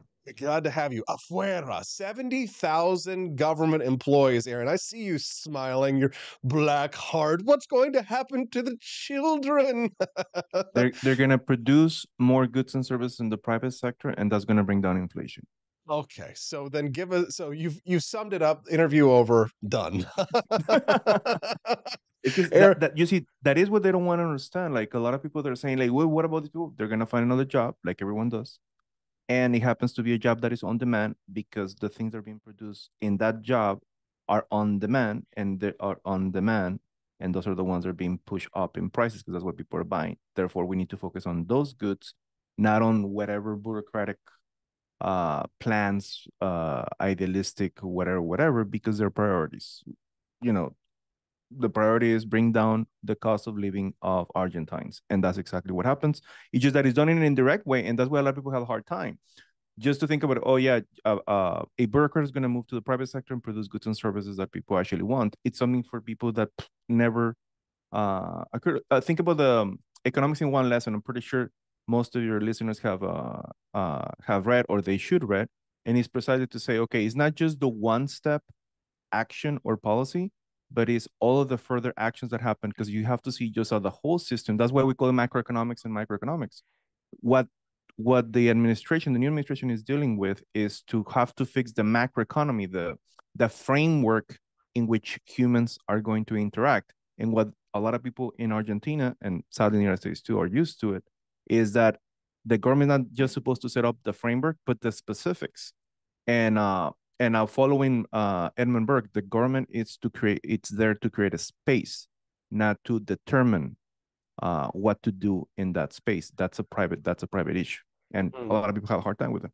Now, on the news front here, Javier Milei, he announces his plans to slash 70,000 government jobs. Sounds like a lot. He's already fired 50,000, right? They've already been dismissed. While that does sound like a lot, over 100,000 employees, apparently Argentina has 3.5 million public sector employees. So it's not really that much overall, is it? Not at all. And that's why the numbers are staggering, because we're like, well, that's a lot of jobs. And so, well, yeah, sure, but that's very little compared to the rest, because you have to include not just the federal bureaucrats, but the bureaucrats at the province level, at the level of provinces. And in those ones, there's a lot of programs that have to be cut because nobody knows where the money goes. There's a bunch of money that has to be sent to the local areas, mostly state types, I guess, provinces. But it's no way to know whether it's being used properly or not. So those things also have to stop. And the way you know something is odd is the size of the bureaucracy. That's usually the way you see it. If it's a large bureaucracy, you know that there's a bunch of favors being paid off. If the bureaucracy is small and certain money is being spent, we're saying, okay, sure, for sure, more than likely we can use other theory to understand what's going on. But the fact that you have a bloated bureaucracy immediately tells you that something's off. Now, in this piece that I'm citing here from Reason, he says it says beyond cutting jobs, Milei announced plans to halt public works. He says it's something of which he is deeply proud because public works are a great source of corruption, of theft, which I imagine all good people should oppose. But here in the United States, Aaron, Republicans and Democrats have all agreed that what the American people really need is to invest in infrastructure. Isn't infrastructure a good thing? Why does Javier Milei not want to invest in infrastructure? That's a big issue. We're saying, okay, let's set up a space. Yeah, but the problem is that as of now, right now, the setting up of that space in Argentina, it has been terribly corrupt. Like half of the budget goes whatever else that you can imagine.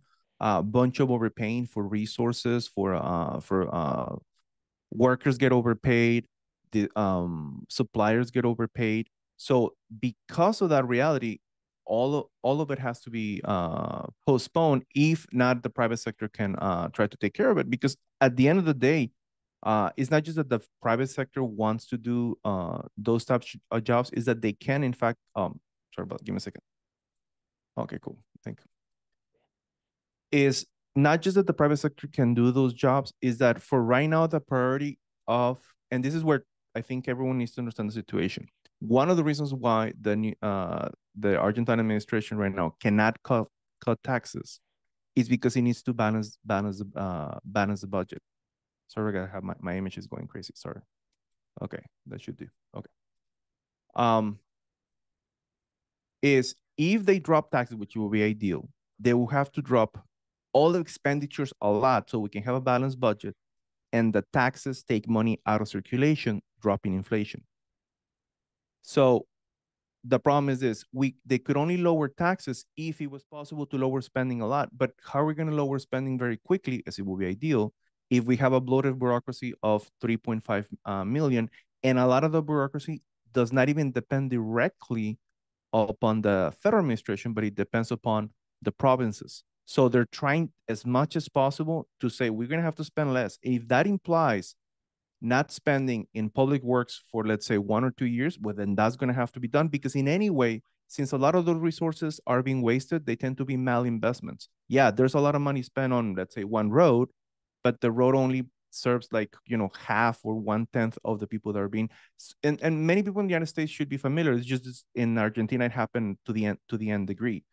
If you guys remember that sometimes in the middle of Alaska, there was a federal, I remember the one was really well, it was like $1 million worth bus stop in Alaska, or a $2 million bridge to nowhere.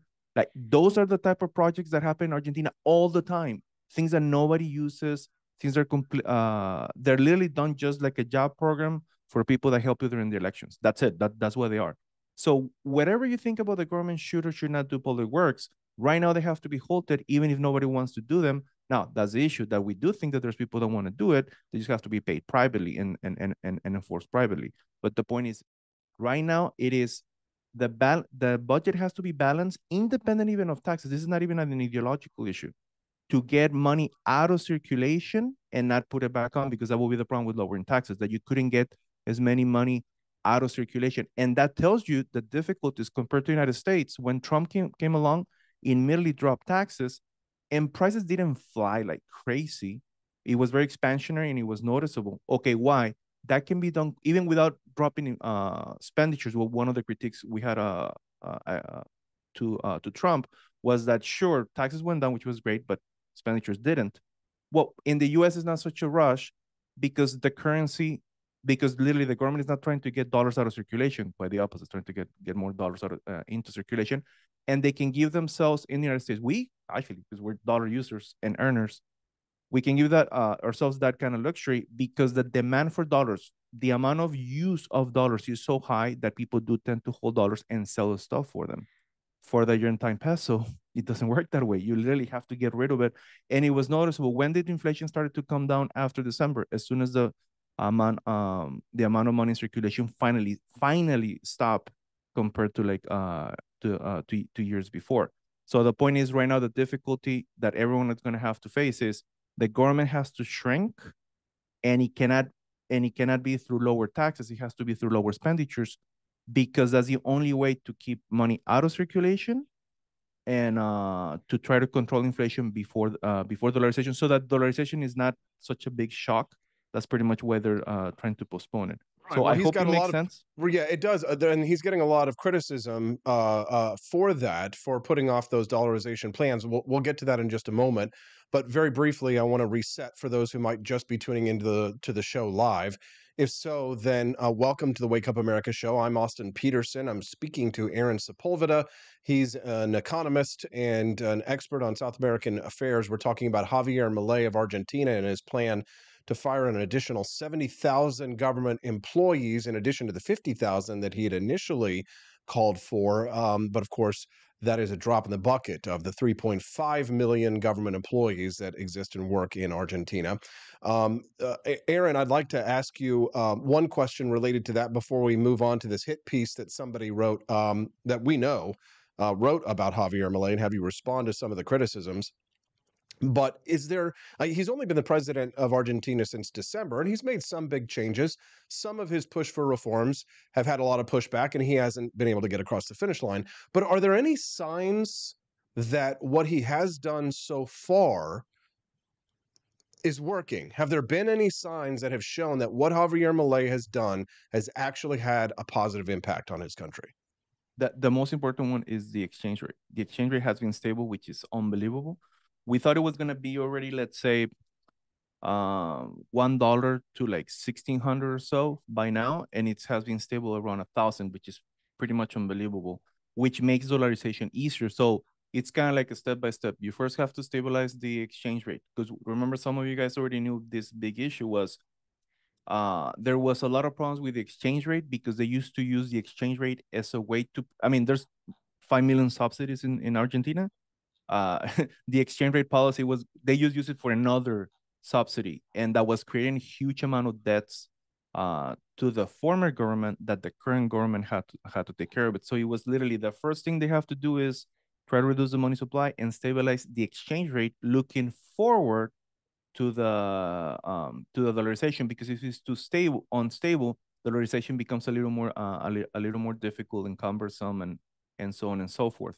So that the fact that the exchange rate is stable seems that it increased. This is what happened. The policies of Milei increase the demand for pesos.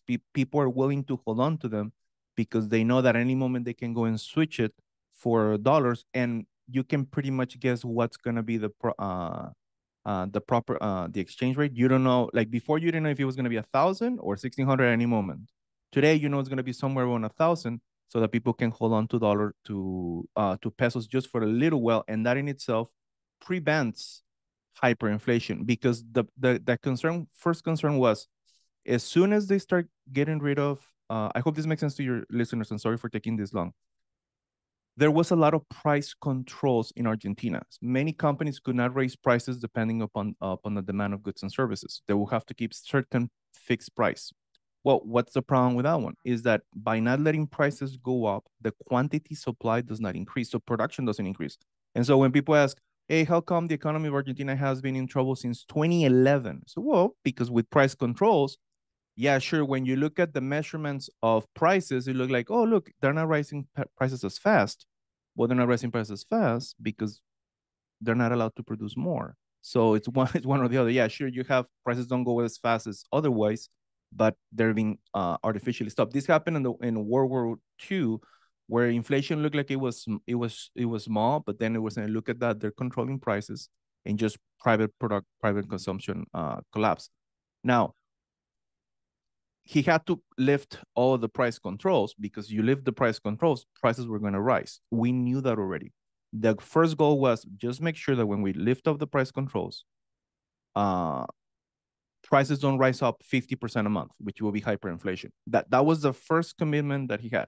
And the first month, it got really high with like 25% or so. But now every single month, inflation, the pace at which prices are rising, has been actually little by little falling and falling and falling and falling consistently, which means it has worked. So we have the two things: inflation did not reach hyperinflation, which is what everybody thought it was going to happen, and the exchange rate has been stable, which means there's trustworthiness. Also, Argentine companies in the stock market have risen in prices, and the debt of the federal government of Argentina has risen in price. There is trustworthiness.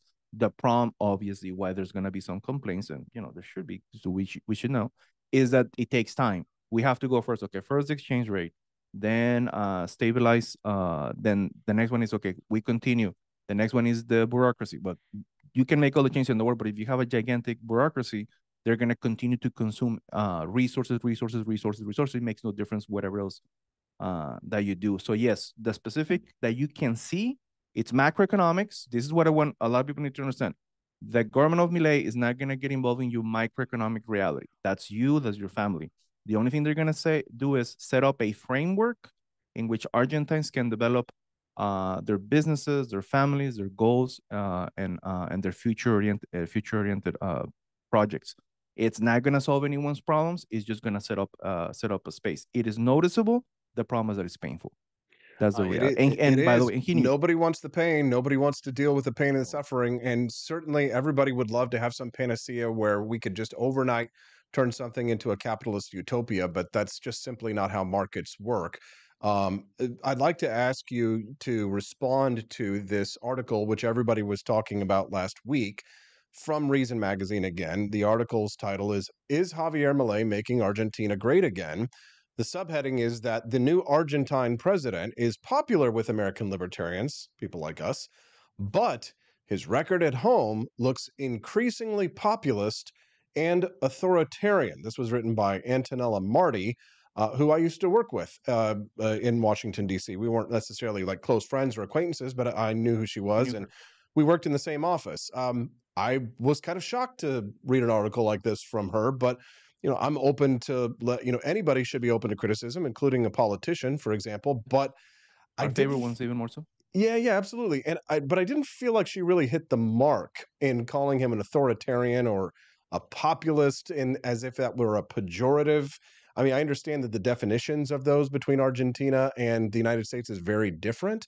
However, it felt a little bit of what they call, and I'm learning now in Argentina, they call them cafe liberals, right? They sit in coffee shops drinking yerba mate and coffee and, criticizing some who do while they sit around and talk. What was your reaction to this article, Aaron? My reaction was that it was unfair. Then again, we discussed this before. People are discussing this as if there were no such a thing as trade-offs.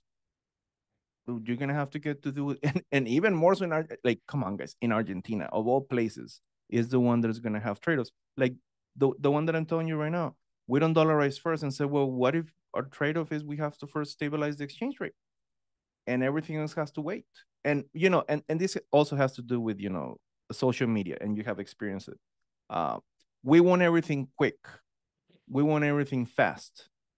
It's not whether it's right or wrong; it's who's first. And so everybody wants solutions right away. And it's just not possible. When they say authoritarian, the closest that I have ever heard of authoritarianism, it will be the fact that they were trying to tell people to not close the streets. And that's about it. Now, the only criticism that I would accept, and I made it myself beforehand, it was that sometimes whenever some libertarians, usually, let's say, all academics, would disagree with Milei, many times he would respond very, very strongly against them in a totally inappropriate way. And there's a big debate. So yeah, well, that's his personality. You need to understand. If he didn't have the personality, he wouldn't even get elected to begin with. And those kinds of things, we did discuss this once, and a lot of Argentine academics and intellectuals have told him, have addressed it. A lot of them that had a deep disagreements with Milei have already made peace with him, and they actually have moved forward, or the other ones haven't. That is something that I think is very criticizable of Milei, is that many times he didn't know how to respond properly. Now, he has improved a lot, by the way, just so you guys know. I mean, you guys are not used to it, but I'm used to watching him just go wild at absolutely everything. And he has improved a lot. That criticism, the one that then when the way he treated some some criticisms from academic libertarians, I do think that he responded inappropriately. But that's very different than policy. You see what I'm saying? Those Sure. are Well, proper here's what modes. she says. This is how Mhm. Antonella described him. She says that Javier Milei poses a threat both to Argentina and to the global liberty movement. She sees him as a self-obsessed populist with a savior complex. His actions contradict his words. He raises taxes, escalates the drug war, restricts social freedoms, threatens his political opponents, and appoints political hacks from previous corrupt administrations to positions of power. He sounds like, the way Antonella's describing him, like he's a really bad guy. It's not. Okay, this is the problem. Is this again I mean, waiting for? Antonella is from Argentina, so you would think that she knows a thing or two about what's happening No, in her country. oh, she knows. It's just that she's been incredibly like then the same thing. You can be there looking at the reality and interpreting it as like, well, it's not as perfect as I wish. Well, yeah, sure. I can tell. I could tell you that you didn't have to tell. You know, you didn't have to tell me She that it's says not as he's a perfect as we threat. She says that he is a threat, not only to Argentina, but to us here in the United States. I think this is the issue, but and I was able to respond to that passage that you discussed. For example, when it what is the threat that libertarians are right now in favor of taxation? Well, sometimes, for example, when he rose taxes, this is how difficult it is when you're actually applying this stuff. For example, there was one time certain taxes have to be raised to compensate for a subsidy that they couldn't get rid of. See what I'm saying? If you just look at it, oh look, he's raising taxes. Say, yeah, but it's because it's a subsidy that is not always easy to get rid of. So a way to try to compensate, you have to raise it. Now, that is a libertarian position. It's just that it's really weird. Why would a libertarian position lead you to raise certain adult taxes, by the way? Certain taxes. Oh, because there's a bunch of subsidies. That's a reality that we're libertarians, we never think about this. Hey, when you get to power, there's gonna be some subsidies that you can't get rid of them. What are you gonna do to fix that problem? Oh, I don't know. So, well, raise taxes, boy, but that's on libertarian. So, no. When we actually apply that reality, it's not on libertarian because it actually balance the budget. So, how do you deal with it? You're going to blame him to say, oh, he's just like a typical, let's say here in the United States, Democrat that just wants to raise taxes on everyone just to spend more or whatever. Tell me why were those taxes raised? And that's not discussed. The details are not discussed. These generalities, yeah, well, in general, you can actually make a general case that life is not perfect, but yeah, let's go into the details. What were the trade-offs that led us to this? And the trade-offs mainly in Argentina, and she knows better than this, is that the bureaucracy makes it almost impossible, and it's the bureaucrats, it is other politicians that are entrenched.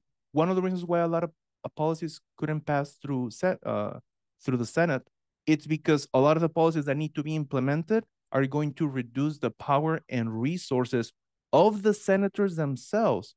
How are you going to pass something so easily to say, oh, you know what?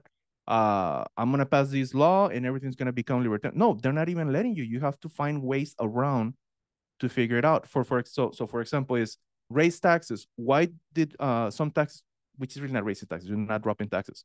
They cannot drop taxes as it will be ideal because the budget has to be balanced, and expenditures, the ideal will be to get rid of all expenditures, literally, and then just drop the budget and you're good to go. But we can't. So what do we do in the meantime? You can't drop taxes. So you lower as much spending as possible month by month, and you can't drop taxes because if you drop taxes, then you're not going to have a balanced budget. That's just reality. That's something that the US, we don't have to worry about it too much. We can always, that's why there's always like 30 some $trillion of debt, because the US debt and US dollar has such a high demand that is not a rush for anybody in the United States. In Argentina, it is a rush to balance the budget. And some of you guys know this one already. In England, what happened? Conservatives dropped taxes like crazy without dropping spending. Budget shoot up, and immediately interest rate went through the roof. The central bank came to try to save the situation, and it just devalued the pound. Okay, think about this. In the US, this doesn't happen. Why? Because they can play around with stuff a little bit, and most foreigners and dollar holders can put up with it. But anything outside of the dollar, any little change that you want to make is going to create consequences and responses real quick, because the demand for any other currency than the Sure. dollar we're is getting not as stable. we're coming down to the end of our time here, Aaron. Last question on this before we say goodbye. Now I note that Antonella Marty thinks that we should be criticizing politicians like Javier Milei, and I agree. Everyone should be open to criticism, especially if you hold elective office. But journalists don't seem to hold that same standard to themselves. I noted that Antonella had blocked me on X.com, despite me not having said a word or hide nor hair of her since all of this ordeal began. I guess that she thinks that journalists themselves should be immune to criticism or revision of their work. What's your problem? I a lot of there are some libertarians that don't like to deal with how to say it? With pushback.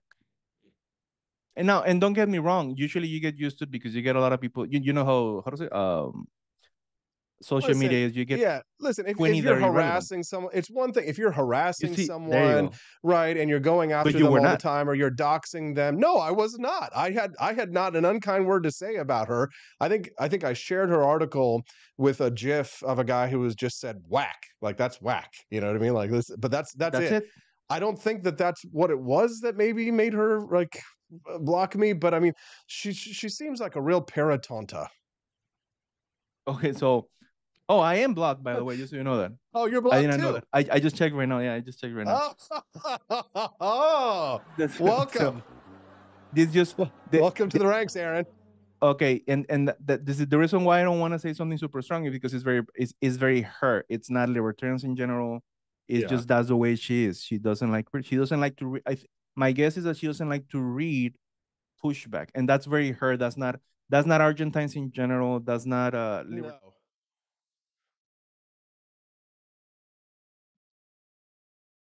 With some of her criticisms, just as a pushback. Okay, go ahead, but we got to hurry. Yeah, okay. So his drug position is a trade-off. Conservatives are with him, and one of the agreements was that drugs were not going to decriminalize, because, by the way, cannabis is legal for personal use in Argentina, for personal use. So the big complaints that anyone can have about drug war do not apply to the things that we are more concerned with. Just regular. What is the big issue in the United States? Regular people, they're just holding out to a little bit of cannabis, and then they go 5 years to jail and destroy their families. That's crazy. That does not happen in Argentina. I'm just tired of. I know, but I'm just tired of like the libertarian criticism. It's like he's firing tens of thousands of government employees. He's shuttering agencies, and they're like, yeah, but he hasn't legalized weed yet. And it's just like, shut the up. Like, I believe in legalization, but for the love of God, we've got bigger problems to face right now. Yes, it's trade-offs. All right. And don't be so soft. You know, nobody's immune from criticism, not even Antonella Marty, the, Argentine libertarian, Cafe Liberal.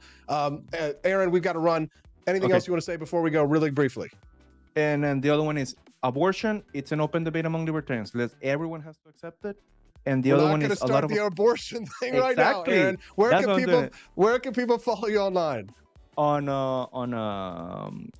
X, on Twitter, Aaron Sepulveda C. That's where you can find me. And yes, there's a lot to debate. All right, gotta run. Aaron, thanks so much for keeping us updated on what's happening in South America. Keep up the good work. We will make sure to bring you back here again real soon. Have a wonderful week, and we'll talk to you soon. Blessings. There you go. That's Aaron Sepulveda. What do you guys think? Good stuff. Okay. We are 7 minutes away from the launch of a brand new show on the Wake Up America network. That is Hustling and Homemaking, Stephanie Peterson's brand new show. You do not want to miss it.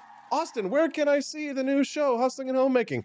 Really simple. Go to apforlibertyshop.com. It's pinned to the front. You're going to click on the button that says watch it here. It's going to take you to the video. The video is going to go live in, a little bit more than 5. So 6 minutes from now, brand new show. You definitely don't want to miss Stephanie's adventures in hustling and homemaking. With a first-time pregnancy, she's got a little bit of unsolicited advice out there for all of the people who she's interacted with since she got pregnant. And our little baby girl will be born, of course, just 4 months from now.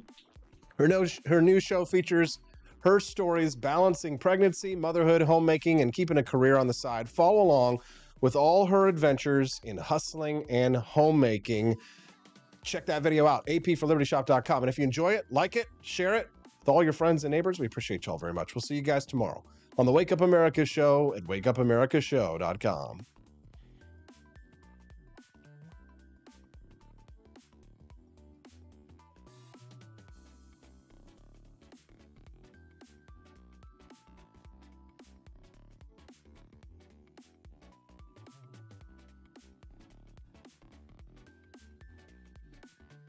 Expanse of time, a year might seem like a mere moment, but oh, what a year it's been. In September 2022, Austin and Stephanie Peterson embarked on a journey to wake up America. They began humbly, with just 20 souls tuning in, learning, listening, and though challenges arose, like the looming shadow of YouTube demonetization, their spirit never waned. And now, thanks to you, thousands rise with the sun to join them, to listen, to engage, to be a part of a community.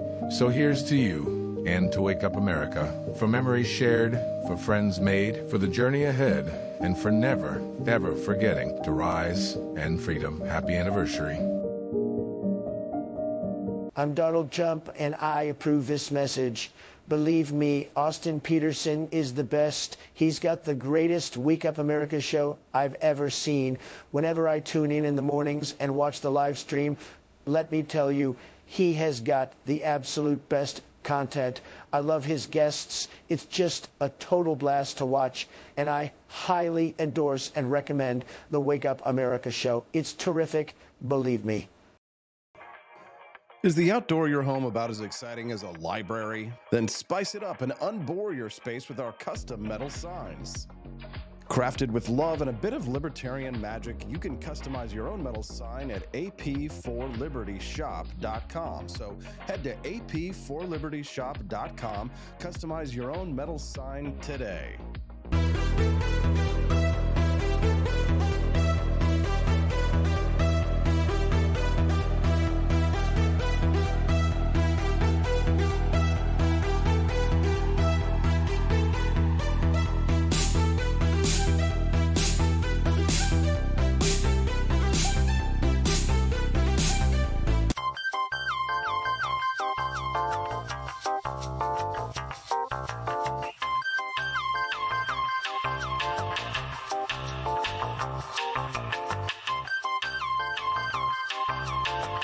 Welcome to a world of vocal discovery at Peterson Voice Studio.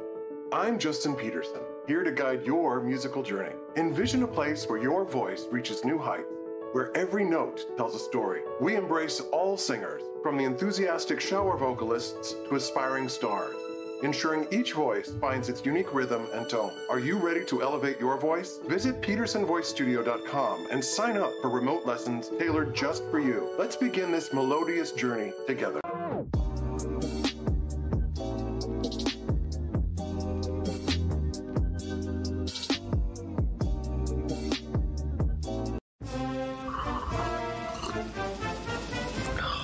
Tired of spending your hard-earned money on woke corporations that don't share your pro-freedom values? Fed up with sipping liberal lattes and progressive cappuccinos? Introducing Founding Flavors from AP for Liberty Shop. Get your day started with Washington's Revolutionary Roast. As robust and principled as the man himself, this blend is the shot of energy heard round the world. Or maybe you want to taste the fervor of freedom with Adams's Patriotic Perk. It's as dynamic and balanced as the U.S. Constitution, sure to awaken your spirit of liberty. For the aficionados, we've got the Jeffersonian Java, a complex mix of flavors that speaks volumes about your refined tastes. And don't forget Betsy's Liberty Lullaby, our decaf option, crafted with the same care and dedication Betsy Ross put into our Star-Spangled Banner. This blend lets you enjoy the taste of freedom anytime without losing sleep. No woke beans here, folks. Just pure, patriotic, pro-freedom flavors brewed with love for liberty. So why compromise your principles for a cup of coffee? Stand up for your values, perk up your patriotism, and start your day the American way. Get your founding flavors at ap4libertyshop.com.